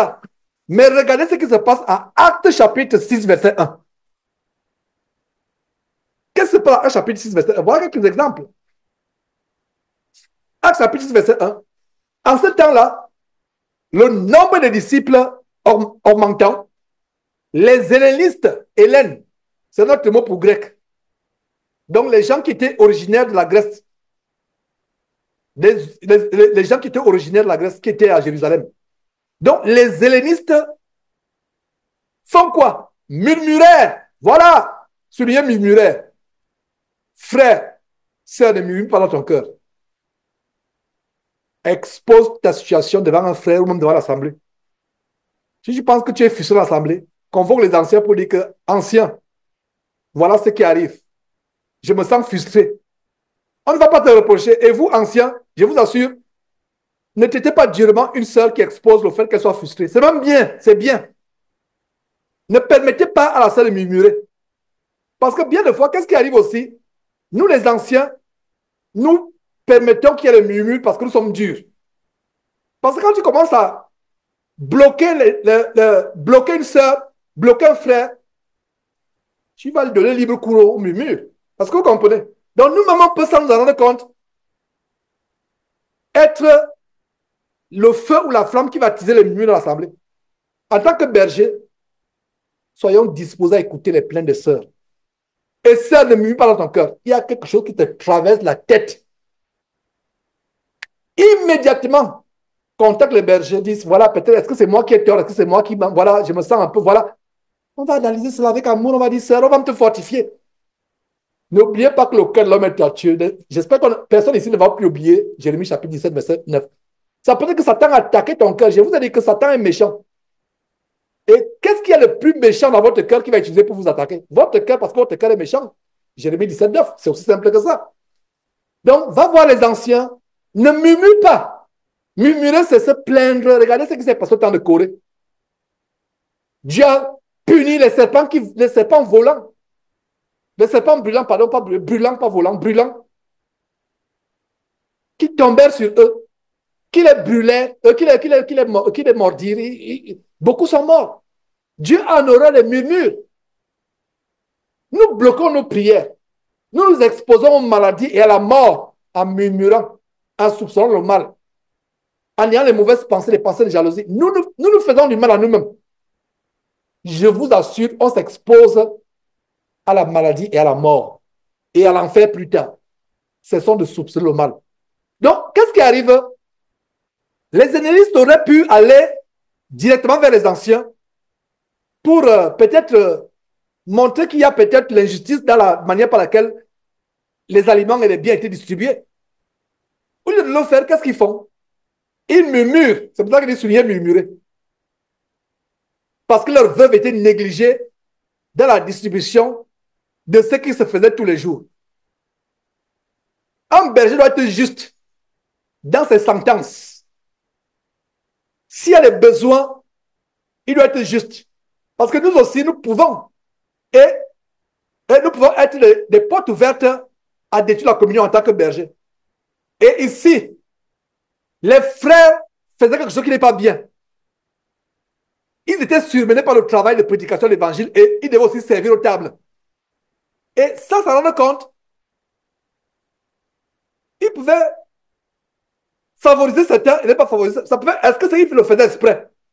Ce n'est pas ma compréhension. Si c'est votre compréhension, bon, c'est votre. Moi, je ne comprends pas comme si c'était une discrimination volontaire. À un moment, vous êtes tellement pris par le boulot, vous ne discernez plus qu'il y a un groupe là qui est défavorisé, un groupe. Pourquoi tu les as inspirés qui se consacrent à la prédication et que ceux qui devaient choisir comme Étienne et Philippe se consacrent aux questions d'intendance, distribution des repas et autres? Parce qu'il y avait quelque chose qui ne faisait pas bien. Donc ça veut dire que nous, bergers, j'ouvre aussi une parenthèse, nous, bergers, ne faisons pas des choses qui prêtent à la discrimination. Ne traitons pas les gens par action de personne. il y a un danger. Tel un bon travail, un bon statut social, et on est prompt à l'écouter. J'ai vu ça dans le ministère de la Voix. Dans la vraie église de Dieu, je vous rappelle que ceux qui ne sont pas éduqués parmi nous, ceux qui sont, selon le monde, minables entre guillemets parmi nous, nous devons les élever. Nous ne traitons pas les gens par accession de personnes. Nous ne traitons pas quelqu'un parce qu'il vit en France, parce qu'il vit aux États-Unis, parce qu'il vit au Canada. Je ne sais pas s'il doit le dire, mais il y a quelques personnes pour qui j'ai beaucoup d'affection, peut-être même ils ne savent pas. Ils ne sont pas au Canada. Certains sont au Togo, certains sont au Bénin, même au Cameroun. Et j'attends seulement l'occasion où je vais leur rendre visite. Oh, j'aimerais rencontrer telle sœur en Côte d'Ivoire. Il y a Dieu en Côte d'Ivoire que j'aimerais vraiment voir. Dieu sœurs en Côte d'Ivoire. Je ne vais pas donner leur nom. Mais si elles sont intelligentes, elles comprendront de qui je parle parce qu'il n'y en a pas plusieurs. Qu'en est-il de la sœur Sophie? Je ne donne pas son pays. C'est une sœur que j'aimerais rencontrer. Elle est en Afrique de l'Ouest. Qu'en est-il de la sœur du Tchad? Donc, nous ne traitons pas les gens parce qu'ils viennent dans un pays soi-disant développé, développé matériellement, mais sous-développé spirituellement. Je ferme la parenthèse. Tu ne vas pas traiter quelqu'un parce que l'autre, c'est un médecin parmi nous, c'est un grand parmi nous, Non, il n'y a pas ça dans l'église de Christ. Donc nous aussi, bergers, faisons attention. C'est pour ça qu'il y aura des réunions de temps en temps entre bergers. Non, nous ne traitons pas les gens par accession de personnes. Jusqu'aux enfants. Vous avez vu le comportement que j'avais vis-à-vis des enfants.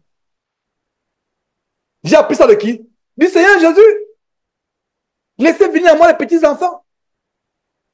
Dans le ministère de la Voix, je n'ai jamais vu un révérend ou je ne sais pas qui prêtez attention à un petit enfant. Dès qu'un enfant courait vers le dirigeant, on tirait l'enfant, on tremblait. Hé, viens là, viens, on prend l'enfant, on fuit avec l'enfant. C'était comme si c'était un outrage. Et après, on confrontait, on dit, à la fin, apprenez à garder vos enfants. On réprimande, on dit, s'il vous plaît, apprenez à... Après, on a reçu les gens des États-Unis, mais regardez comment vos enfants nous ont fait la honte. Je vous dis qu'on confrontait les parents. Vos enfants nous ont fait la honte, regardez comment ils sont comportés. Jésus dans cette assemblée-là, non. Parce que le Jésus que moi je connais, les propres disciples ont voulu empêcher que les enfants viennent vers lui. Il dit non, non, non, non, non, non, laissez venir les enfants, il les a pris. J'imagine, il a mis un sur un pied. Alors les enfants, comment ça va? Ils ont commencé à s'amuser. Voilà notre Seigneur Jésus, voilà qui il est. Voilà celui à qui je crois. Nous sommes ses imitateurs, n'est-ce pas? Nous allons l'imiter. Voilà. Donc, il y a tellement de choses à dire, mais je pense que l'essentiel est là. L'essentiel est là. Donc, regardez comment nous-mêmes, je ne pense pas que les frères ont péché, les Pierre et autres voulaient privilégier les frères juifs de naissance. Non. Ça veut dire qu'ils étaient tellement pris par l'enseignement qu'à un moment, il y a eu le travail, ils devaient superviser. Enseigner et superviser en même temps. Non, ils étaient surmenés. Et ils ont réglé cette affaire rapidement, ils ont réglé. Ça veut dire quoi? Ça veut dire que ce n'était pas correct ce qu'ils faisaient. Ils ne devaient pas faire cela. Et regardez mes frères et sœurs, le titre peut être choquant, mais comment je peux dire que Satan peut nous utiliser pour détruire la communion fraternelle? Ah là là, je souris déjà parce qu'il va vous montrer comment un des apôtres de Jésus a été utilisé par Satan pour détruire la communion fraternelle. Et il a entraîné beaucoup avec lui. Son nom c'est qui? Un certain Ananias qui était inconnu. Son nom c'est qui? Eraste, dont on parle une fois. Son nom c'est qui? Non. Son nom c'est Pierre. Jésus a dit à Pierre, allez de moi Satan. Voyons comment Pierre a été utilisé par Satan pour détruire la communion fraternelle. Pierre! Voyons comment Pierre a été utilisé. Je suis content de vous partager cela parce que il n'y a pas meilleur exemple que celui de Pierre que Satan utilise. Donc, Jésus n'avait pas tort de dire allez de moi Satan. Satan peut utiliser. Regardez Judas. La Bible dit que les disciples de Jésus baptisaient. Donc, Judas aussi baptisait les gens. Judas baptisait. Tu peux baptiser là et te retrouver en enfer. Non, ce n'est pas baptiser qui est important, ce n'est pas enseigner la parole de Dieu qui est important, c'est développer le caractère de Christ. Regardez comment Satan a touché le cœur de Pierre et a entraîné Pierre à détruire la communion. Par rapport, et quand on va lire ce passage, comparez cela, ayez en tête Galates chapitre 5, les passages que nous avons lus en Timothée, Corinthiens, des semences de la communion fraternelle. Et il y a aussi l'hypocrisie. J'ai horreur des frères et sœurs hypocrites. Ah, tu parles avec une voix douce. Le cœur est... Pense à autre chose. Nous, chrétiens, l'hypocrisie ne doit pas exister parmi nous. Quand il dit mon frère, je t'aime, c'est que je t'aime. Ne faisons pas ce qui est dit en Proverbe chapitre 26, verset 24 à 26. Pas sa bouche celui qui hait se déguise. Quand il prend une voix douce, ne le crois pas. Car il y a cette abomination dans son cœur. Mais le verset continue en disant que sa méchanceté se dévoilera au grand jour. Les chrétiens et les chrétiennes hypocrites parmi nous, il y a une seule chose, soit on se repent, mais si on ne se repent pas, l'hypocrisie est dévoilée au grand jour. Regardez ce qui se passe avec Pierre, le grand apôtre Pierre. Parlons un peu comme les gens du monde. Oh, l'apôtre Pierre, grand apôtre Pierre. Il n'y a pas de verset où il a dit grand apôtre Pierre. Hein? Je me suis en train de parler comme certains parmi nous. Oh, le grand apôtre Pierre, la colonne de l'église. Tu es Pierre, je sais Pierre, je bâtirai mon église, a dit Jésus. Mais regardez ce qui s'est passé avec Pierre. Satan a utilisé Pierre pour vouloir détruire la communion fraternelle. Pierre! Donc moi, Georges, Satan peut m'utiliser pour détruire la communion fraternelle parmi nous. Sans m'en rendre compte. Et Pierre ne s'en est pas rendu compte. Pierre n'était pas conscient de ce qu'il faisait. Mais il a fallu que Paul ouvre les yeux à Pierre. Parce que Pierre était un agent inconscient de Satan pour la destruction familiale, la destruction de la communion fraternelle. Et ce que Pierre a fait était grave. Parce qu'il a entraîné une partie dans ce péché. Voilà le travail de Satan. Je suis en train d'approfondir les mystères de Satan dans la destruction de la communion fraternelle. Cet enseignement d'aujourd'hui, je rends grâce à Dieu de ce que nous l'avons. Lisons Galates. Et ma prière, c'est que vous découvrez au-delà de ce que vous saviez déjà. C'est le but de cet enseignement. Parce qu'un verset peut nous enseigner quelque chose de nouveau tous les jours, même si on le lit 1000 fois tous les jours. Alors, Galates chapitre 2, verset 11 à... Galates chapitre 2, verset... Galates chapitre 2, verset 11 à 14. Lorsque Céphas, c'est Pierre, hein? Céphas, c'est Pierre. Pour ceux qui ne pensent pas que Céphas, c'est Pierre, je vous avais dit que Céphas, c'est l'apôtre Pierre, Simon Pierre. C'est lui, Céphas. Donc, si vous pensez que c'est un autre frère, c'est un frère quelconque. Regardez, on dit un frère quelconque, vraiment, c'est un frère, il vient d'être... Non. Il s'agit de Pierre. Le Saint-Esprit parle de Pierre comme étant l'une des colonnes de l'Église à l'époque du 1er siècle. Donc, personne parmi nous n'est à l'abri d'être utilisé par Satan comme instrument pour détruire la communion fraternelle. Regardez ce qui se passe avec Pierre. Lorsque Céphas va à Antioche, l'apôtre Paul dit, je lui résistais en face parce qu'il était répréhensible. Soulignez Céphas pour dire que c'est Pierre. Soulignez, je lui résistais en face. Voilà comment nous devons être. Nous n'avons peur de personne. Moi, je n'ai pas peur de confronter un frère publiquement. Même si tu es, je ne sais pas, le plus excellent enseignant du monde, je vais te confronter publiquement. Je vais te confronter. Et quelques frères parmi nous ici ont déjà vu, ont expérimenté ça quelques jours. Ton niveau que tu as élevé, tu as été en Christ, pour moi, ça ne m'impressionne pas. Et moi aussi, pareillement. Ne soyez pas impressionnés. Si je suis répréhensible, oh frère, demande la parole. Si je ne te... si ce jour-là, Satan m'a tellement aveuglé que je refuse même de la parole, fais une vidéo, mets sur YouTube. Je refuse Fais un message avec ton ordinateur, avec ton téléphone, enregistre, mets sur YouTube si tu as refusé de donner la parole. Pour m'exposer. Nous n'avons peur de personne. Il n'y a pas de grand parmi nous. Vous savez qui est plus grand parmi nous? Le Seigneur Jésus-Christ. Nous sommes tous des frères.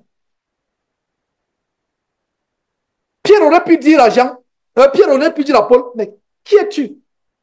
Toi, le meurtrier d'Étienne là. Si Pierre était parmi comme les chrétiens querelleurs, je vous assure que parmi les chrétiens, il y a toutes sortes de querelles. J'en ai expérimenté. Il y a des querelles. Pierre aurait pu dire Pierre aurait pu dire à Paul, Paul, qui es-tu? Toi, le meurtrier, c'est pas toi qui as tué Étienne la dernière fois. C'est pas toi qui est parti à Damas pour arrêter la lumière sur la route de Damas. Tu as ébloui, le Seigneur s'est manifesté à toi. Qui es-tu? Moi, j'ai mangé avec Jésus. Moi, j'ai dormi avec Jésus. Toi, tu as vu Jésus quand on le crucifiait. Tu as mangé avec Jésus. Dis donc, passe la route. Vas-y, laisse, tu ne connais rien, tu n'as pas la révélation. Frère, j'ai entendu des frères parler comme ça parmi nous. J'ai entendu, j'ai vu les frères se quereller. J'ai entendu les frères s'insulter. J'ai entendu les frères même presque bagarrer. Ça peut vous choquer ce qu'il vient de dire. Quitte là, dégage, passe. J'ai vu des frères sur le point d'appeler la police sur d'autres frères. Ça s'est passé aussi ici au Texas. Non, le monde chrétien est terrible. Le monde chrétien est terrible. Les gens avaient les tontines. Il n'y avait pas de querelle. Mais dès que tu vis en Christ 6 mois, les jalousies, les tontines, les querelles, etc. Regardez ce qui se passe. Pierre s'est tué. Le silence de Pierre est un enseignement qui pouvait être, c'est un enseignement qui vaut 1000 pages, 10 000 pages de Bible. Pierre s'est tué. Pourquoi? Parce qu'il était répréhensible. Vous savez ce que c'est répréhensible? Répréhensible, ça veut dire que blâmable. On devait blâmer. Aujourd'hui, quelqu'un va vous dire, tu es qui pour me blâmer? Je suis un grand enseignant, Paul dit, je vais me blâmer. Et en plus, publiquement, tu n'es rien. Frère, rabaissons-nous. Laisse-toi blâmer. Tu es plus grand que l'apôtre Pierre. Paul lui a résisté en face devant tout le monde publiquement. Regardez un peu ce qui se passe. Pierre n'a pas dit, Paul n'a pas dit, Pierre, est-ce qu'elle peut te voir de côté? Est-ce qu'elle peut d'abord te voir de côté? Non! Il fallait que cela serve d'exemple devant tous qu'il n'y a pas plus grand parmi nous. Vous pensez que Paul n'avait pas la sagesse pour appeler Pierre de côté? Je suis sûr qu'il y a certains frères qui auraient dit, non, tu sais, frère Paul, il faut pas détruire la communion, tu vois, la manière par laquelle l'autorité, là, il ne faut pas rabaisser son autorité devant les... Il ne faut pas que... Ce que tu as fait là est mauvais. Tu as rabaissé l'autorité de Pierre devant les croyants. Comment les croyants vont encore respecter Pierre? Il fallait faire ça de côté, le prendre de côté et régler ça entre vous parce que tu vois, ça va rabaisser l'autorité. La seule autorité parmi nous, c'est Jésus-Christ. Si tu as un problème de que ton autorité soit rabaissée, repens-toi parce que tu en fais d'orgueil. Repens-toi si tu as un problème avec ton autorité. La seule autorité parmi nous, c'est Jésus-Christ. Non, frère, il fallait le prendre de côté. Il fallait prendre pied de... C'est ce que vous disiez? Il n'y a pas ça. Parce que le Saint-Esprit a inspiré Paul, a donné le courage à Paul pour que non seulement ce grand péché qu'on va lire, très grand péché d'hypocrisie qui s'est passé, soit confronté publiquement et que cela serve d'exemple que il n'y a pas de plus grand parmi nous. Et normalement, les plus grands parmi nous sont confrontés publiquement. Voilà le vrai évangile. Voilà le vrai évangile. Est-ce que vous voyez comment ces récits nous enseignent? Alors, je lui résistais en face parce qu'il était répréhensible. Découvrons ou redécouvrons alors pourquoi il était répréhensible. Parce que c'était grave. Si ce n'était pas grave, Paul aurait dit, le lendemain, 5 ans après, mais en passant, Pierre, ce que tu as fait là, ce n'est pas une très bonne chose que tu as faite. Je pense que ce n'est pas une bonne, ce n'était pas bénissant. Pierre, attends, qu'est-ce qu'il coûtait à Paul de dire ça plus tard? Mais si Paul a dit ça sur le champ, il dit qu'il résista. Il résista. Et il résista, et il a dit qu'il résista, ma compréhension, c'est que à un moment, peut-être qu'il y a eu une discussion où, je ne sais pas, le frère, finalement, il est resté silencieux par la suite. Mais il a résisté. Il a résisté. Parce qu'il y a une révélation à résister. Quand tu résistes, c'est que quelqu'un, non, va dire non, frère. Eh, un instant, mes frères et sœurs, attends, un instant ici. Quand il dit résista, parce que peut-être l'occasion n'était pas favorable. Et ma compréhension, c'est que non seulement il a résisté à Paul, non seulement à l'assemblée, parce que les gens m'ont été surpris. Ah, nous, on n'a jamais parlé à Pierre comme ça. Non seulement il a résisté pardon, à Pierre, non seulement Paul a résisté à Pierre, mais l'assemblée était choquée. Oh, quelqu'un vient parmi nous, il n'a jamais été parmi nous, il parle à Pierre comme ça publiquement. Il a parlé, il lui a résisté. Voilà ce que moi je comprends le mot résister. Ça veut dire qu'il y a eu besoin de résister. Résister, ça veut dire qu'il y a eu quelque chose où il a fallu qu'il résiste. Et comment il résiste? En lui parlant publiquement devant tous. Et regardez ce qui se passe. Voilà donc, découvrons ce qu'il a fait de grave qui méritait qu'il lui résiste. Verset 12. Nous sommes toujours dans Galates chapitre 2, verset 12. En effet, avant l'arrivée de quelques personnes envoyées par Jacques, dont le frère Jacques, j'imagine c'est le même qui a été tué par Hérode, par l'épée. Donc, avant l'arrivée de quelques personnes envoyées par Jacques, il mangeait avec les païens.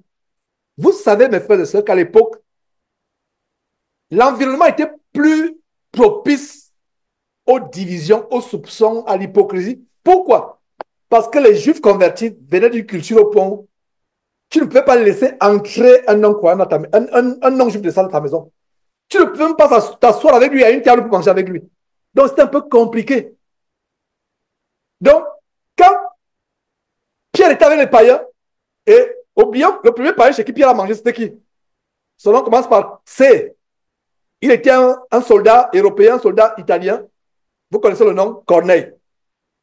Et Pierre a même résisté jusqu'à ce que le Seigneur Jésus lui a montré la révélation d'une nappe avec tous les animaux, les quadrupèdes, les reptiles, les oiseaux. Il a dit tu et mange. Paul voulait résister finalement. Après cette vision, Pierre est parti. Pierre, pas Paul. Pierre est parti. Donc Pierre, lui, était déjà habitué à manger avec les païens. Il n'avait pas de problème. Mais regardez ce qui se passe et Paul a observé cela. C'est un péché tellement grave. Vous et moi, on va croire que ce n'est pas grave. Mais laissez-moi vous dire que ce que Pierre a fait, c'est tellement grave. Rien que ça peut lui fermer la porte du ciel. Alors, regardons ce qui se passe. Donc, en effet, avant l'arrivée de quelques personnes envoyées par Jacques, il mangeait avec les païens. Et quand elles furent venues, il s'esquiva. Oh! Céphas et Pierre. Si vous pensez que Céphas n'est pas Pierre, Céphas, c'est l'apôtre Pierre. Il s'esquiva.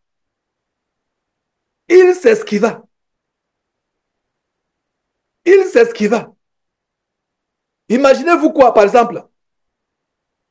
Je ne sais pas quoi. Je ne sais pas quel exemple je vais prendre à mon... Les frères, ou je ne sais pas... Attends.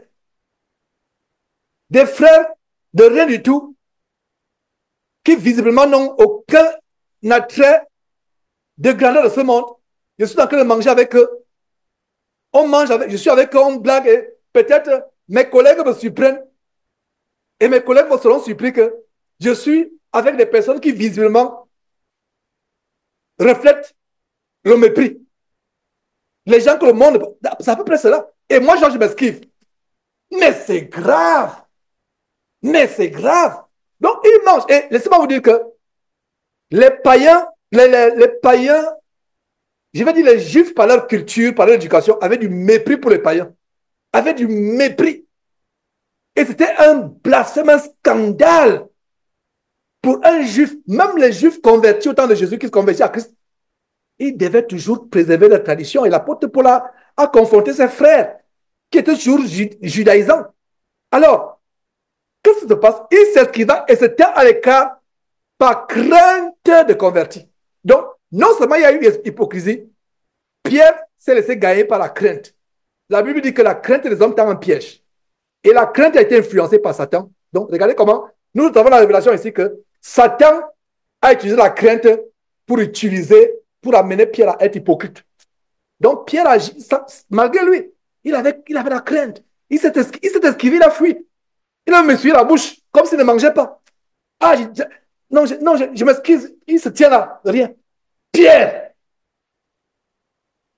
De quelle Pierre il s'agit? Pierre qui va au temple, à la porte du temple appelé la Belle, il y a un infirme qui est assis.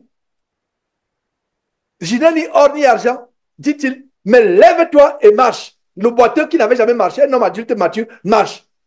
Le même Pierre qui va à la Samarie, après que Philippe a prêché la parole de Dieu. Le même Pierre qui opère les miracles, qui impose les mains, les gens sont délivrés, les miracles se passent. Le même Pierre, c'est lui qui va s'esquiver. Frère, personne parmi nous n'est grand. Personne parmi nous n'est à l'abri. Personne parmi nous n'est exempt d'être un instrument potentiel, inconscient aux mains de Satan pour détruire la communion fraternelle. Maintenant, la question que vous allez me poser, mais Georges, en quoi il a détruit la communion fraternelle ici? Restez tranquille. Vous allez comprendre. C'est juste là.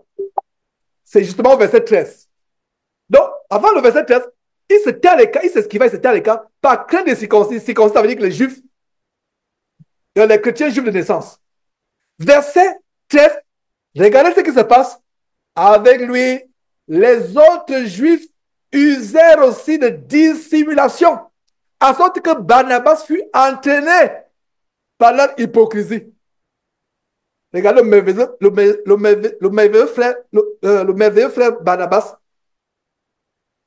fils d'exhortation, lévite originaire de la tribu de Lévi, qui avait un grand cœur, qui exhortait les frères par ses paroles, qui les soutenait par ses biens matériels et par les paroles. Regardez le fils d'exhortation, regardez ce qui se passe. Regardez comment Pierre a été un instrument de Satan pour entraîner une bonne partie des frères juifs circoncis, y compris Barnabas. Voilà ce que j'allais démontrer. Je voulais démontrer par cet enseignement. Que même celui qui nous enseigne la parole de Dieu, même un berger parmi nous, peut être utilisé par Satan pour détruire la communion fraternelle parmi nous. Vous voyez, avec lui, les autres juifs usèrent aussi de dissimulation en sorte que Barnabas, regardez le grand apôtre, le grand, oui, je pense qu'il avait aussi la qualité d'apôtre. Mais le grand serviteur de Dieu, Barnabas, je dis bien grand, parlons un peu comme c'est un chrétien. C'est pour ça que je dis grand. Ce n'est pas que c'est les expressions que moi particulièrement je vais utiliser, mais j'utilise ça dans le cadre de cet enseignement. On le voyait comme grand. Barnabas, il avait les moyens financiers, il aidait les frères, il faisait grandes choses. Lui-même était emporté. Voilà un exemple, il n'y a pas meilleur exemple que celui-là, pour montrer comment Satan peut utiliser les frères et sœurs pour détruire la communion fraternelle, y compris les dirigeants. J'ai beaucoup de choses à dire là-dessus. Il y a d'autres exemples dans la Bible. Il y a le cas de Diotrephe, dans l'épître de Jean. Diotrephe qui, lui alors, c'était terrible. Lui, c'était un véritable dictateur. Diotrephe qui pensait que l'église était sa propriété personnelle. C'était devenu son entreprise. Donc, il chassait les gens de l'église, etc. Voilà comment quelqu'un il était violent il était vraiment un dictateur. Il chassait les gens. Maintenant, terminons. Il nous reste peut-être 5 minutes par la grâce de Dieu. Terminons. Maintenant, répondons à cette question. Que faire face aux destructeurs de la communion fraternelle parmi les frères? Que faire face aux destructeurs, conscients ou inconscients, de la communion fraternelle parmi les frères? Je reprends la troisième partie, la troisième grande partie, le grand 3 de cet enseignement. Que faire face aux destructeurs conscients ou inconscients de la communion fraternelle parmi les enfants de Dieu? Quelle attitude avoir? Il y a 3 choses que nous devons faire. La liste n'est pas exhaustive. C'est un enseignement que je peux multiplier, que vous-même pouvez multiplier. Vous pouvez bâtir sur cet enseignement, l'amplifier selon que Dieu vous inspire, mais je me limite à 3 choses. Première chose, que faire? 1. Quand on est face aux destructeurs conscients ou inconscients de la communion fraternelle parmi les frères, il y a 1. Veiller et être sur ses gardes. 1. 2. Éviter les discussions folles et fuir les querelles. 3. Avertir les destructeurs de communion fraternelle et s'ils ne se laissent pas avertir, s'éloigner d'eux. Et ça, c'est l'extrême. Ça, c'est la solution la plus extrême. On avertit quelqu'un qui veut juste détruire la communion fraternelle. La solution la plus extrême, c'est s'éloigner d'eux. Donc, voyons cela tour à tour. Premier point, veillez, être sur ses gardes. Et là, il y a un verset qu'on peut lire rapidement. 1 Pierre chapitre 3, verset 17. 1 Pierre chapitre 3, verset 17 dit ceci. 1 Pierre chapitre 3, verset 17. Vous donc, bien-aimés, qui êtes avertis. Voilà. Depuis des semaines, nous sommes avertis sur les sujets concernant la communion fraternelle, comment nous devons la bâtir. Donc, j'espère que nous sommes suffisamment avertis, n'est-ce pas? Donc, vous qui êtes avertis, c'est-à-dire qui êtes affermis dans ces enseignements, qui êtes matures, vous qui êtes avertis, vous avez eu les yeux ouverts, mettez-vous sur vos gardes. Soulignez, mettez-vous sur vos gardes.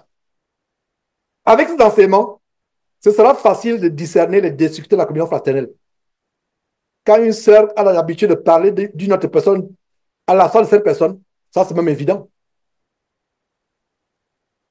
Donc, mettez-vous sur vos gardes. Pourquoi? De peur que 2 Pierre, s'il vous plaît, ce n'est pas 1 Pierre, c'est 2 Pierre chapitre 3, verset 17. Mettez-vous donc sur vos gardes, vous donc bien-aimés. Voilà, regardez l'amour avec lequel Dieu nous appelle. Vous donc bien-aimés, qui êtes comment? Qui êtes avertis, qui êtes enseignés sur ces choses, qui les connaissez.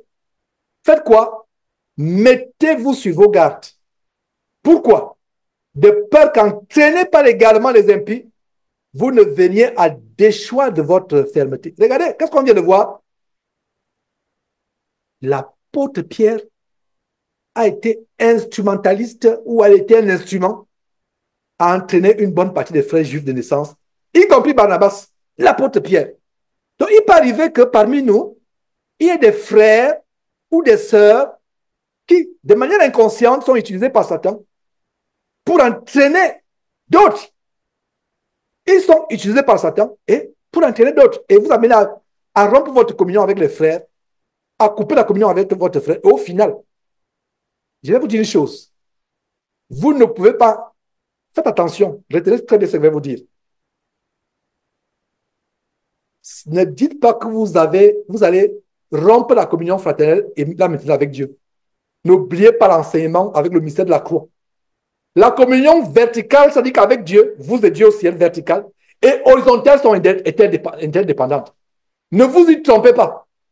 Quand tu as quelque chose avec ton frère, demande pardon au frère, demande pardon à la sœur. Tire les choses au clair. Ne va même pas dormir là-dessus. On ne sait jamais, la trompette peut sonner pendant que tu dors. Que dit Jésus? Le Seigneur Jésus pourra, que dit la parole de Dieu, pardon, le Seigneur Jésus, le Fils de Dieu, pourra venir comme un voleur dans la nuit. Ce n'est pas dit qu'il viendra forcément dans la nuit, mais il peut venir dans la nuit, peu importe, il peut venir. Ne va même pas au lit sans régler quelque chose qui ronge ton cœur par rapport à un frère, par rapport à une soeur. Règle ça sur le champ. Règle ça sur le champ. Et après même, priez. Priez après terminer par un mot de prière. Faisons cela, mes frères et sœurs. Donc ça, c'est le premier point. Comment faire face aux destructeurs de la communion fraternelle. Le deuxième point, c'est éviter les discussions folles et fuir les querelles. Il faut éviter, il faut fuir. Et c'est ce que Paul dit à Timothée, et ça s'adresse à nous tous. 2 Timothée chapitre 2, verset 23. Repousse les discussions folles et inutiles, sachant qu'elles ne font naître que des querelles. Il ne faut pas qu'il y ait des querelles parmi les frères et sœurs. Il ne faut pas qu'il y ait des querelles. Je me rappelle dans l'abominable ministère de la voix, je ne sais pas si tu avais raconté ça, Jean-François. Au Cameroun, il y avait une frange, j'étais jeune. Je venais de sortir, je venais d'avoir mon baccalauréat, j'étais vraiment jeune. Avant de partir à Dakar pour poursuivre mes études à l'université de Dakar, j'étais jeune et il y avait une division qui c'était une division à la tête du ministère de la voix. Voilà comment j'ai raté un couteau. Il y avait une mêlée parmi les frères, les chaises volaient. J'ai raté un couteau parce que je me suis retrouvé étant présent. Les frères qui bagarraient entre eux. Quelqu'un allait m'en parler par un coup. Le couteau est passé à quelques centimètres de moi. Avec un couteau, il voulait poignarder quelqu'un d'autre. Un couteau. Les chaises, parce qu'il y avait 2 franges. Ça se passe dans les églises. Bon, vous allez dire que c'est le ministère de la voix. Mais laissez-moi vous dire que même parmi nous là, il y a eu des querelles, il y a eu des divisions. Il y a eu des éclats de voix. Ça ne doit pas se passer devant nous. Parmi nous, excusez-moi, parmi nous. Donc, il y a quoi? La deuxième chose, c'est éviter les discussions folles et fuir les querelles. Donc, repousse, repousse. C'est la même chose que Paul dit à Tite. Regardez, Paul écrivant à Timothée, 2 Timothée chapitre 2, verset 23, repousse, repousse. Quelqu'un vient avec les querelles, tu le repousses. Ce n'est pas repousser physiquement. Tu le repousses en disant, frère, s'il te plaît, arrête ce que tu es en train de faire. Ça n'édifie pas. C'est commérage, c'est médisance. Cette animosité, ça n'édifie pas. Repousse. C'est comme ça que nous repoussons avec la parole de Dieu. Si tu es une femme, repousse en disant non, sèchement, non, c'est pas bienséant. C'est la même chose que Paul dit à Tite. C'est tellement important que Paul, écrivant à 2 serviteurs différents, dit la même chose. Tite chapitre 3, verset 9, évite les discussions folles, les généalogies, les querelles, les disputes relatives à la foi, car elles sont inutiles et vaines. Voilà. Elles sont inutiles et vaines. Le troisième point, c'est avertir les destructeurs de la communion fraternelle et s'éloigner de l'occasion. En fait, il y a même une quatrième partie, séparer l'église si nécessaire. Séparer l'église. On a vu l'apôtre Paul l'a fait. Séparer. Je vous ai dit que la troisième partie, c'était avertir les destructeurs conscients ou inconscients de la communion fraternelle et s'éloigner d'eux si nécessaire. S'éloigner d'eux, c'est vraiment la décision la plus extrême. Mais il y a aussi une autre, le quatrième point que j'ai oublié, c'est diviser l'église si nécessaire. À un moment, vous divisez. Vous divisez l'église si nécessaire. Et Paul l'a fait. Paul nous a montré comment il a fait. On va voir cela rapidement. Donc, le troisième point, avertir les destructeurs de la communion fraternelle. Et je vous assure que berger des églises de maison, c'est quelque chose qu'on n'a pas mis en pratique. Mais en donnant cet enseignement, je me rends compte que nous n'avons pas été radicaux par rapport à ce verset de Tite chapitre 3, verset 10. Avertir les destructeurs de la communion fraternelle et s'éloigner de l'occasion échéant. Regardez, Tite chapitre 3, verset 10 dit quoi? Éloigne de toi, après un premier enseignement, un premier avertissement, un premier et un second avertissement, celui qui provoque les divisions. Qui provoque les divisions? C'est celui qui est utilisé par Satan pour s'aimer ou détruire, pour s'aimer la discorde, pour détruire la communion fraternelle. Et je pense que voilà un verset qu'on n'a pas mis en pratique parce qu'il n'est pas dit, il n'y a pas de troisième avertissement. Il a dit, éloigne de toi, après un premier et un second. Je suis convaincu que l'apôtre Paul a écrit ces choses. C'est Dieu qui lui a inspiré cela par le Saint-Esprit. Donc, nous, on a eu un quatrième avertissement, cinquième avertissement, non. À partir d'aujourd'hui, il n'y aura pas troisième avertissement. Si quelqu'un dit avec les intrigues, une partie de commérage, etc., on avertit une fois. Moi, en ce qui me concerne, je vais mettre en pratique ce verset. Je ne l'ai pas mis en pratique. C'est maintenant que je me rends compte que, waouh, regardez la séquence. Averti une première fois et une seconde fois. 2 fois, il n'y a pas de troisième fois. Celui qui fait quoi? Qui provoque les divisions. C'est-à-dire que si on détecte que parmi nous, il y a un frère qui a cette habitude de parler toujours des autres, de calomnier, de faire des rapportages, de médire, de faire des choses, vous le confrontez une fois. Ce serait mieux qu'un frère le voit une première fois. La deuxième fois là, être, à mon avis, à mon opinion, en pleine église. Notez très bien ce verset, et surtout vous les bergers, nous devons veiller à la communion fraternelle. Elle est précieuse. Ce n'est pas le nombre qui compte parmi nous. Ce n'est pas le nombre qui compte. C'est la qualité. J'aimerais être avec un ou 2 frères avec qui on est sur les rails, on va au ciel, que d'être avec 100 frères avec qui il n'y a pas de communion. Donc voilà un verset qu'on va implémenter en ce qui me concerne à mon niveau. Parce que moi, je dépassais le troisième, j'arrivais jusqu'à la 10e fois, 5e fois, 10e fois, 20e fois, non. Ce verset dit quoi? S'il y a un frère qui est toujours là en train de faire courir les têtes aux autres frères, parce que l'esprit de Satan, c'est l'esprit de faire courir les têtes. Faire courir les têtes. Faire courir les têtes. Faire que les gens se querellent. Faire que les gens... Et j'ai vu cela. On a vécu ça à Houston ici. C'était tellement laid. Je répète, c'était laid. C'était horrible. Ce qu'on a vécu ici. J'ai détecté cet esprit, mais les autres ne pouvaient pas voir cet esprit. Oh, si les autres avaient pu voir cet esprit. Beaucoup ne voient pas cet esprit. Mais il y a un esprit qui colle les têtes. En fait, c'est l'esprit de provoquer les divisions. Et qui est derrière, vous et moi, savoir que c'est Satan, n'est-ce pas? C'est Satan. Alors, s'il y a un frère qui veut provoquer les divisions parmi nous, les intrigues, quand il dit frère, même les sœurs aussi, les intrigues, les choses provoquer les divisions. Je ne dis pas que c'est le cas, je prends un exemple pour que Dimi et Franck ne s'entendent plus. C'est un exemple que je prends. Ce n'est pas qu'il y a un problème entre Dimi et Franck. Non, je ne pense pas qu'il n'y a pas de problème, il n'y a rien. C'est un exemple que je prends. À supposer que, par exemple, un autre frère, hein, imaginez que je prends le frère Claude ou le frère Frédéric, par exemple, quelqu'un veut provoquer la division pour qu'il se dise, hein, tel a dit ceci, le frère a dit ceci, le frère a dit cela. Oh là là. Soyons, la troisième partie de l'enseignement qui est en même temps la conclusion, soyons vigilants. Soyons vigilants. Et que Dieu donne le discernement. Et moi, j'étais confronté à cela, frères, surtout vous les frères qui nouvellement avaient à charge les églises de maison. Je suis confronté à cet esprit depuis 10 ans. C'est un esprit qui est difficile à détecter. Mais certains parmi nous peuvent le détecter après les enseignements comme cela. L'esprit de vouloir cogner les têtes, c'est un esprit qui doit être exposé parmi nous. Parce que bien de fois, nous pouvons, je n'ai pas dit vous pouvez, j'ai dit nous pouvons, moi y compris, comme l'apôtre Pierre, sans nous en rendre compte, être utilisé par Satan pour diviser.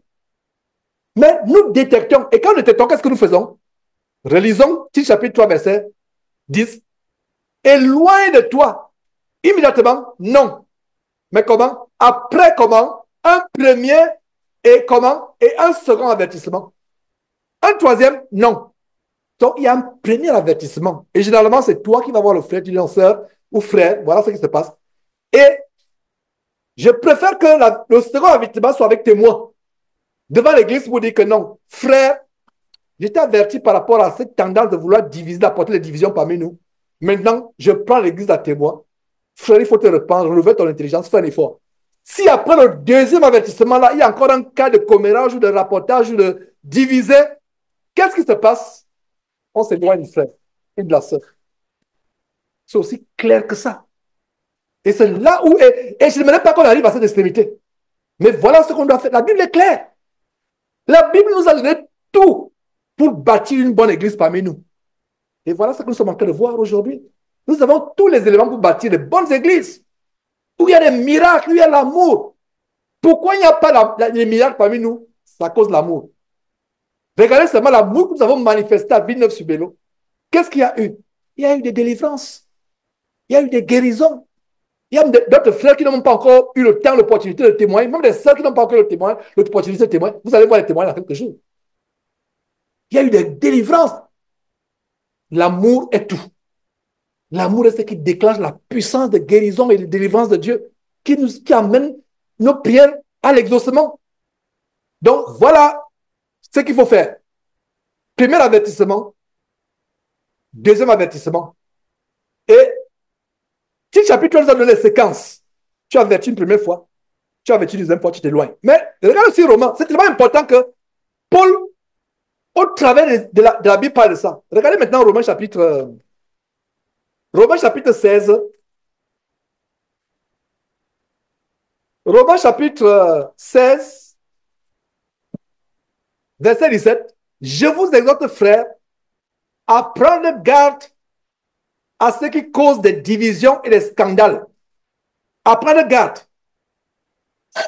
Ces gens-là sont des instruments de Satan, conscients ou inconscients, pour causer des divisions et des scandales. Donc, je vous exhorte, frères, à prendre garde à ce qui cause des divisions et des scandales au préjudice de l'enseignement que vous avez reçu. Point. Final. Fin du verset. C'est ça? Non. J'ai oublié quelque chose. Enfin, je n'ai pas oublié. J'ai oublié de lire quelque chose, pas oublié, je sais. J'ai fait exprès de vous mettre point final. Mais le verset ne s'arrête pas là. Il a dit quoi? Tolérez-les. Continuez à les laisser. Non. Éloignez-vous d'eux. En écrivant en romain, Paul ne montre pas à quel moment on doit s'éloigner d'eux.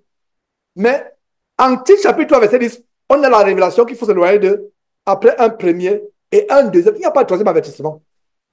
Quand c'est tellement grave, tu avertis une première fois.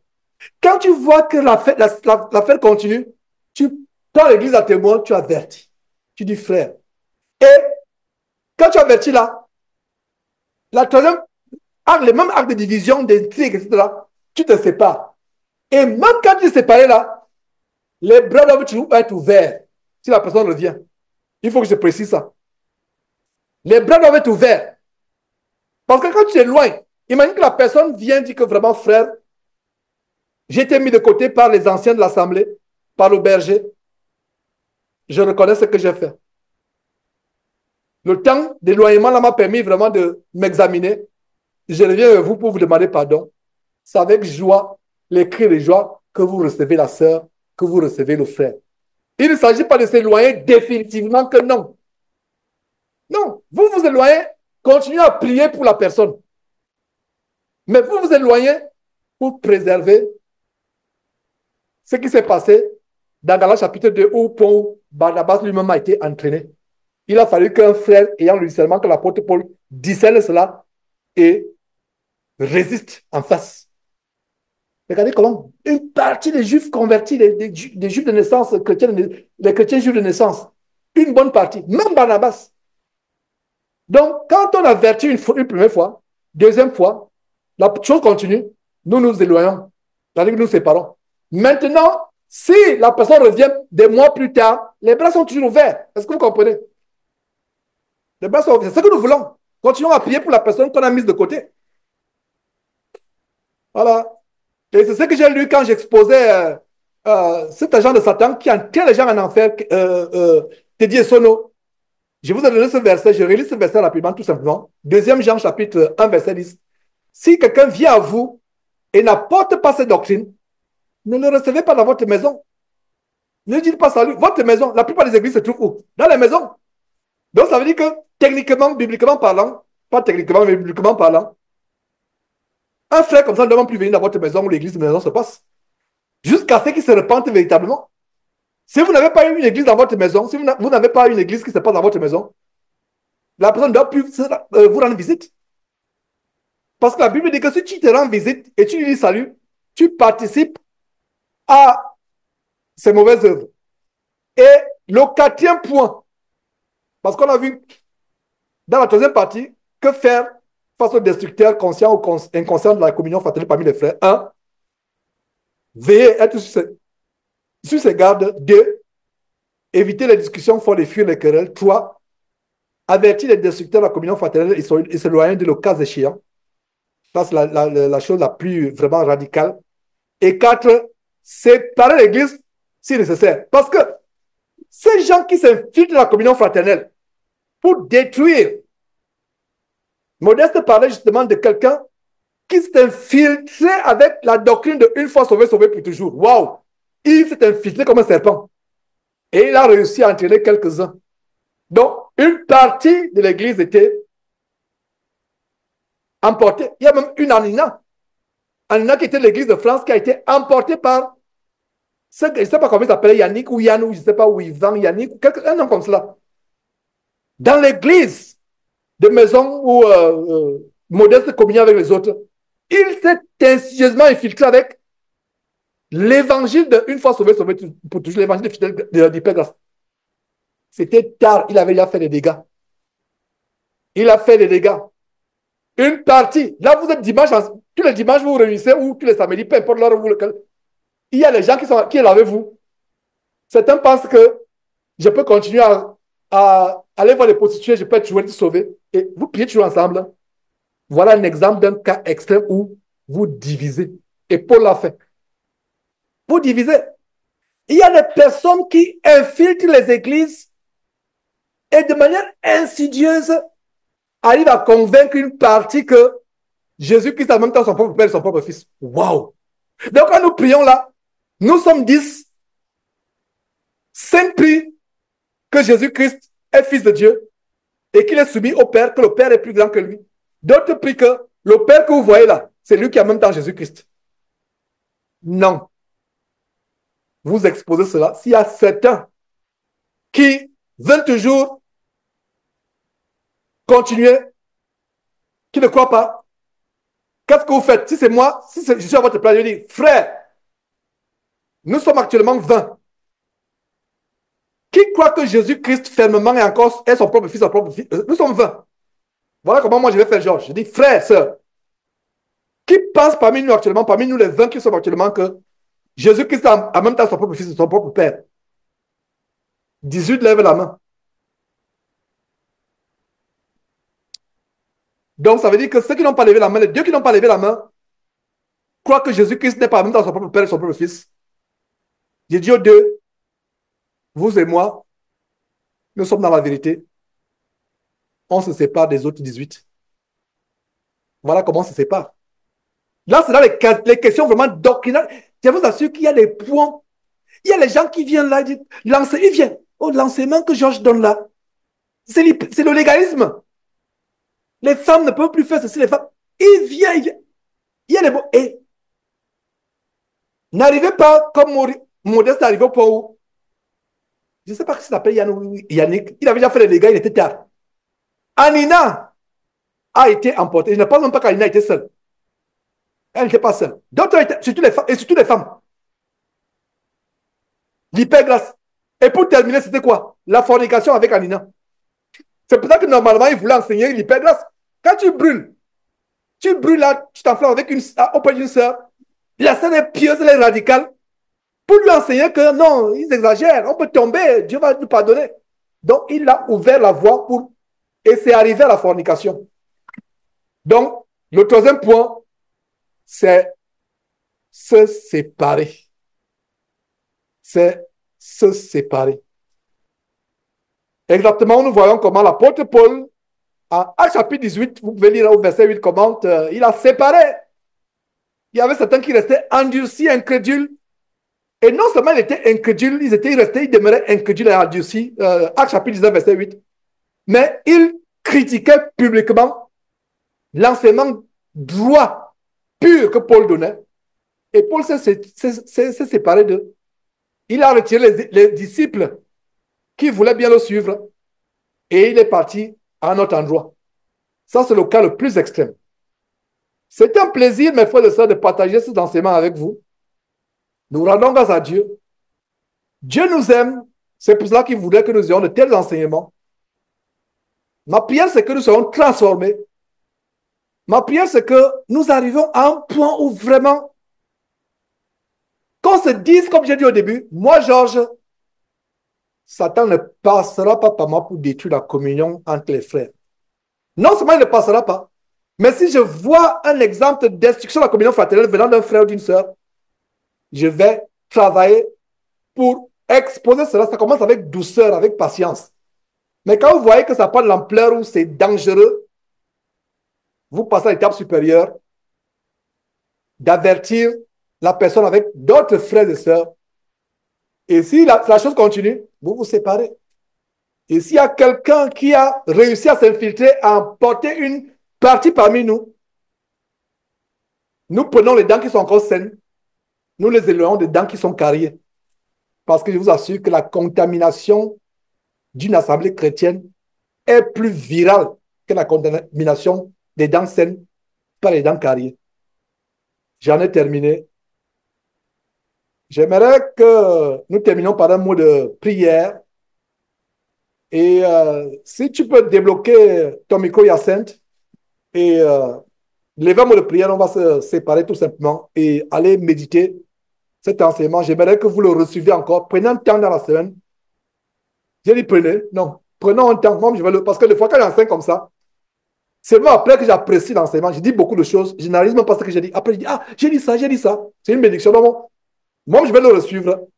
Non seulement celui-là, toutes ces séries que je fais depuis que je suis rentré de France, bâtir la communion, faites un coffret précieux et ajoutez à ce coffret la délivrance de l'esprit de Caïn. Je vous assure que ça vous équipe à garder vos pensées pures, à vous affermir. Donc, nous rendons grâce à Dieu pour cela. Yacine, débloque ton micro. Remercie Dieu pour cet enseignement. Demande à Dieu, s'il te plaît, de nous pardonner, nous tous nous pardonner. Nos cœurs sont tortueux, nos cœurs sont méchants. Et de nous faire grâce. Et selon que tu seras inspiré, mais vraiment implore le pardon de Dieu pour nous tous. Implore le pardon de Dieu pour, pour nos églises locales, pour cette communauté que nous formons. Nous devons implorer le pardon de Dieu. Et dès que tu dis Amen, nous allons nous séparer. Vas-y, s'il te plaît. Bien, on va prier le Seigneur. Dans un premier temps, il faut dire que ce n'est pas facile de faire servir le Seigneur. Lorsque le frère Georges m'a désigné, mon cœur bat la chamade, c'est comme un tremblement de cœur dans mon corps. Mon cœur bat plein, plein. C'est pour dire que servir le Seigneur, ce n'est pas une chose aisée. On va prier. Seigneur Dieu de gloire, je bénis ton nom. Nous tous, frères et sœurs qui sommes là, qui avons entendu ta parole, Seigneur mon Dieu, qui est tombée sur notre cœur, ô Dieu de gloire, que nous en soyons vraiment réellement délivrés, Seigneur Père. Pardonne-nous, Seigneur mon Dieu, mon roi, de nos murmures, de nos médisances. Seigneur mon Dieu, mon roi, ta parole dit, Seigneur, aime ton prochain comme toi-même, Seigneur. Seigneur, aime-nous notre prochain si nous avons la médisance. Aime-nous notre prochain, Seigneur mon Dieu, nous avons les critiques, Seigneur Dieu de gloire. Ô Père éternel, mon roi, tu nous révèles et tu continues de nous révéler, Seigneur mon Dieu, mon roi. Père éternel, mon roi, par ton enseignement, Seigneur. Tu as même, Seigneur, dit que, ô Père, si nous avons à parler d'un frère, d'une sœur, que cela soit de bonnes choses. Et si nous avons à parler des choses, Seigneur mon Dieu, qui ne glorifient pas le nom, ou bien on ne peut pas dire devant le frère, la sœur, Seigneur, que nous allions, Seigneur, devant ce frère, ces sœurs, Seigneur mon Dieu. Oh mon Dieu, moi-même, tu pas, j'en ai fait. Voilà pourquoi, Seigneur, lorsque le frère m'a désigné, oh mon Dieu, mon cœur bat, Seigneur mon Dieu. Seigneur, ce n'est pas facile, parce que tu es saint. Tu es saint, Seigneur, Dieu de gloire. Combien de fois, Seigneur, nous sommes souillés, oh Dieu de gloire, Père éternel, mon roi. Tu es saint, Seigneur. L'orgueil nous a frappés, Seigneur, mon Dieu, mon roi tout-puissant, oh Dieu de gloire. Alors que nous avons l'humilité, oh Père éternel, mon roi. Seigneur, ta parole est venue tomber sur nous comme un marteau aujourd'hui, Seigneur. Ça nous a sonné, Père éternel, mon roi. Que nous en soyons transformés, renouvelés par notre intelligence, oh Dieu de gloire. Seigneur, mon Dieu, ou dire encore, Seigneur, le frère, le berger, Seigneur, mon Dieu, mon roi. Merci, Seigneur, pour le frère Georges. Tu donnes l'assurance de prêcher ta parole, que tu passes, que tu l'utilises comme un canal. Oh mon Dieu, mon roi. Merci Seigneur pour cet instrument, Seigneur glorieux. Merci Seigneur pour les frères et sœurs. Que ton nom soit béni. C'est au nom de ton Fils, bien-aimé Jésus-Christ, que nous avons prié. Nous disons Amen. Amen, amen, amen. Mes frères, ça en est fait pour aujourd'hui. Par la grâce de Dieu, dimanche prochain, par la grâce de Dieu. Bye bye.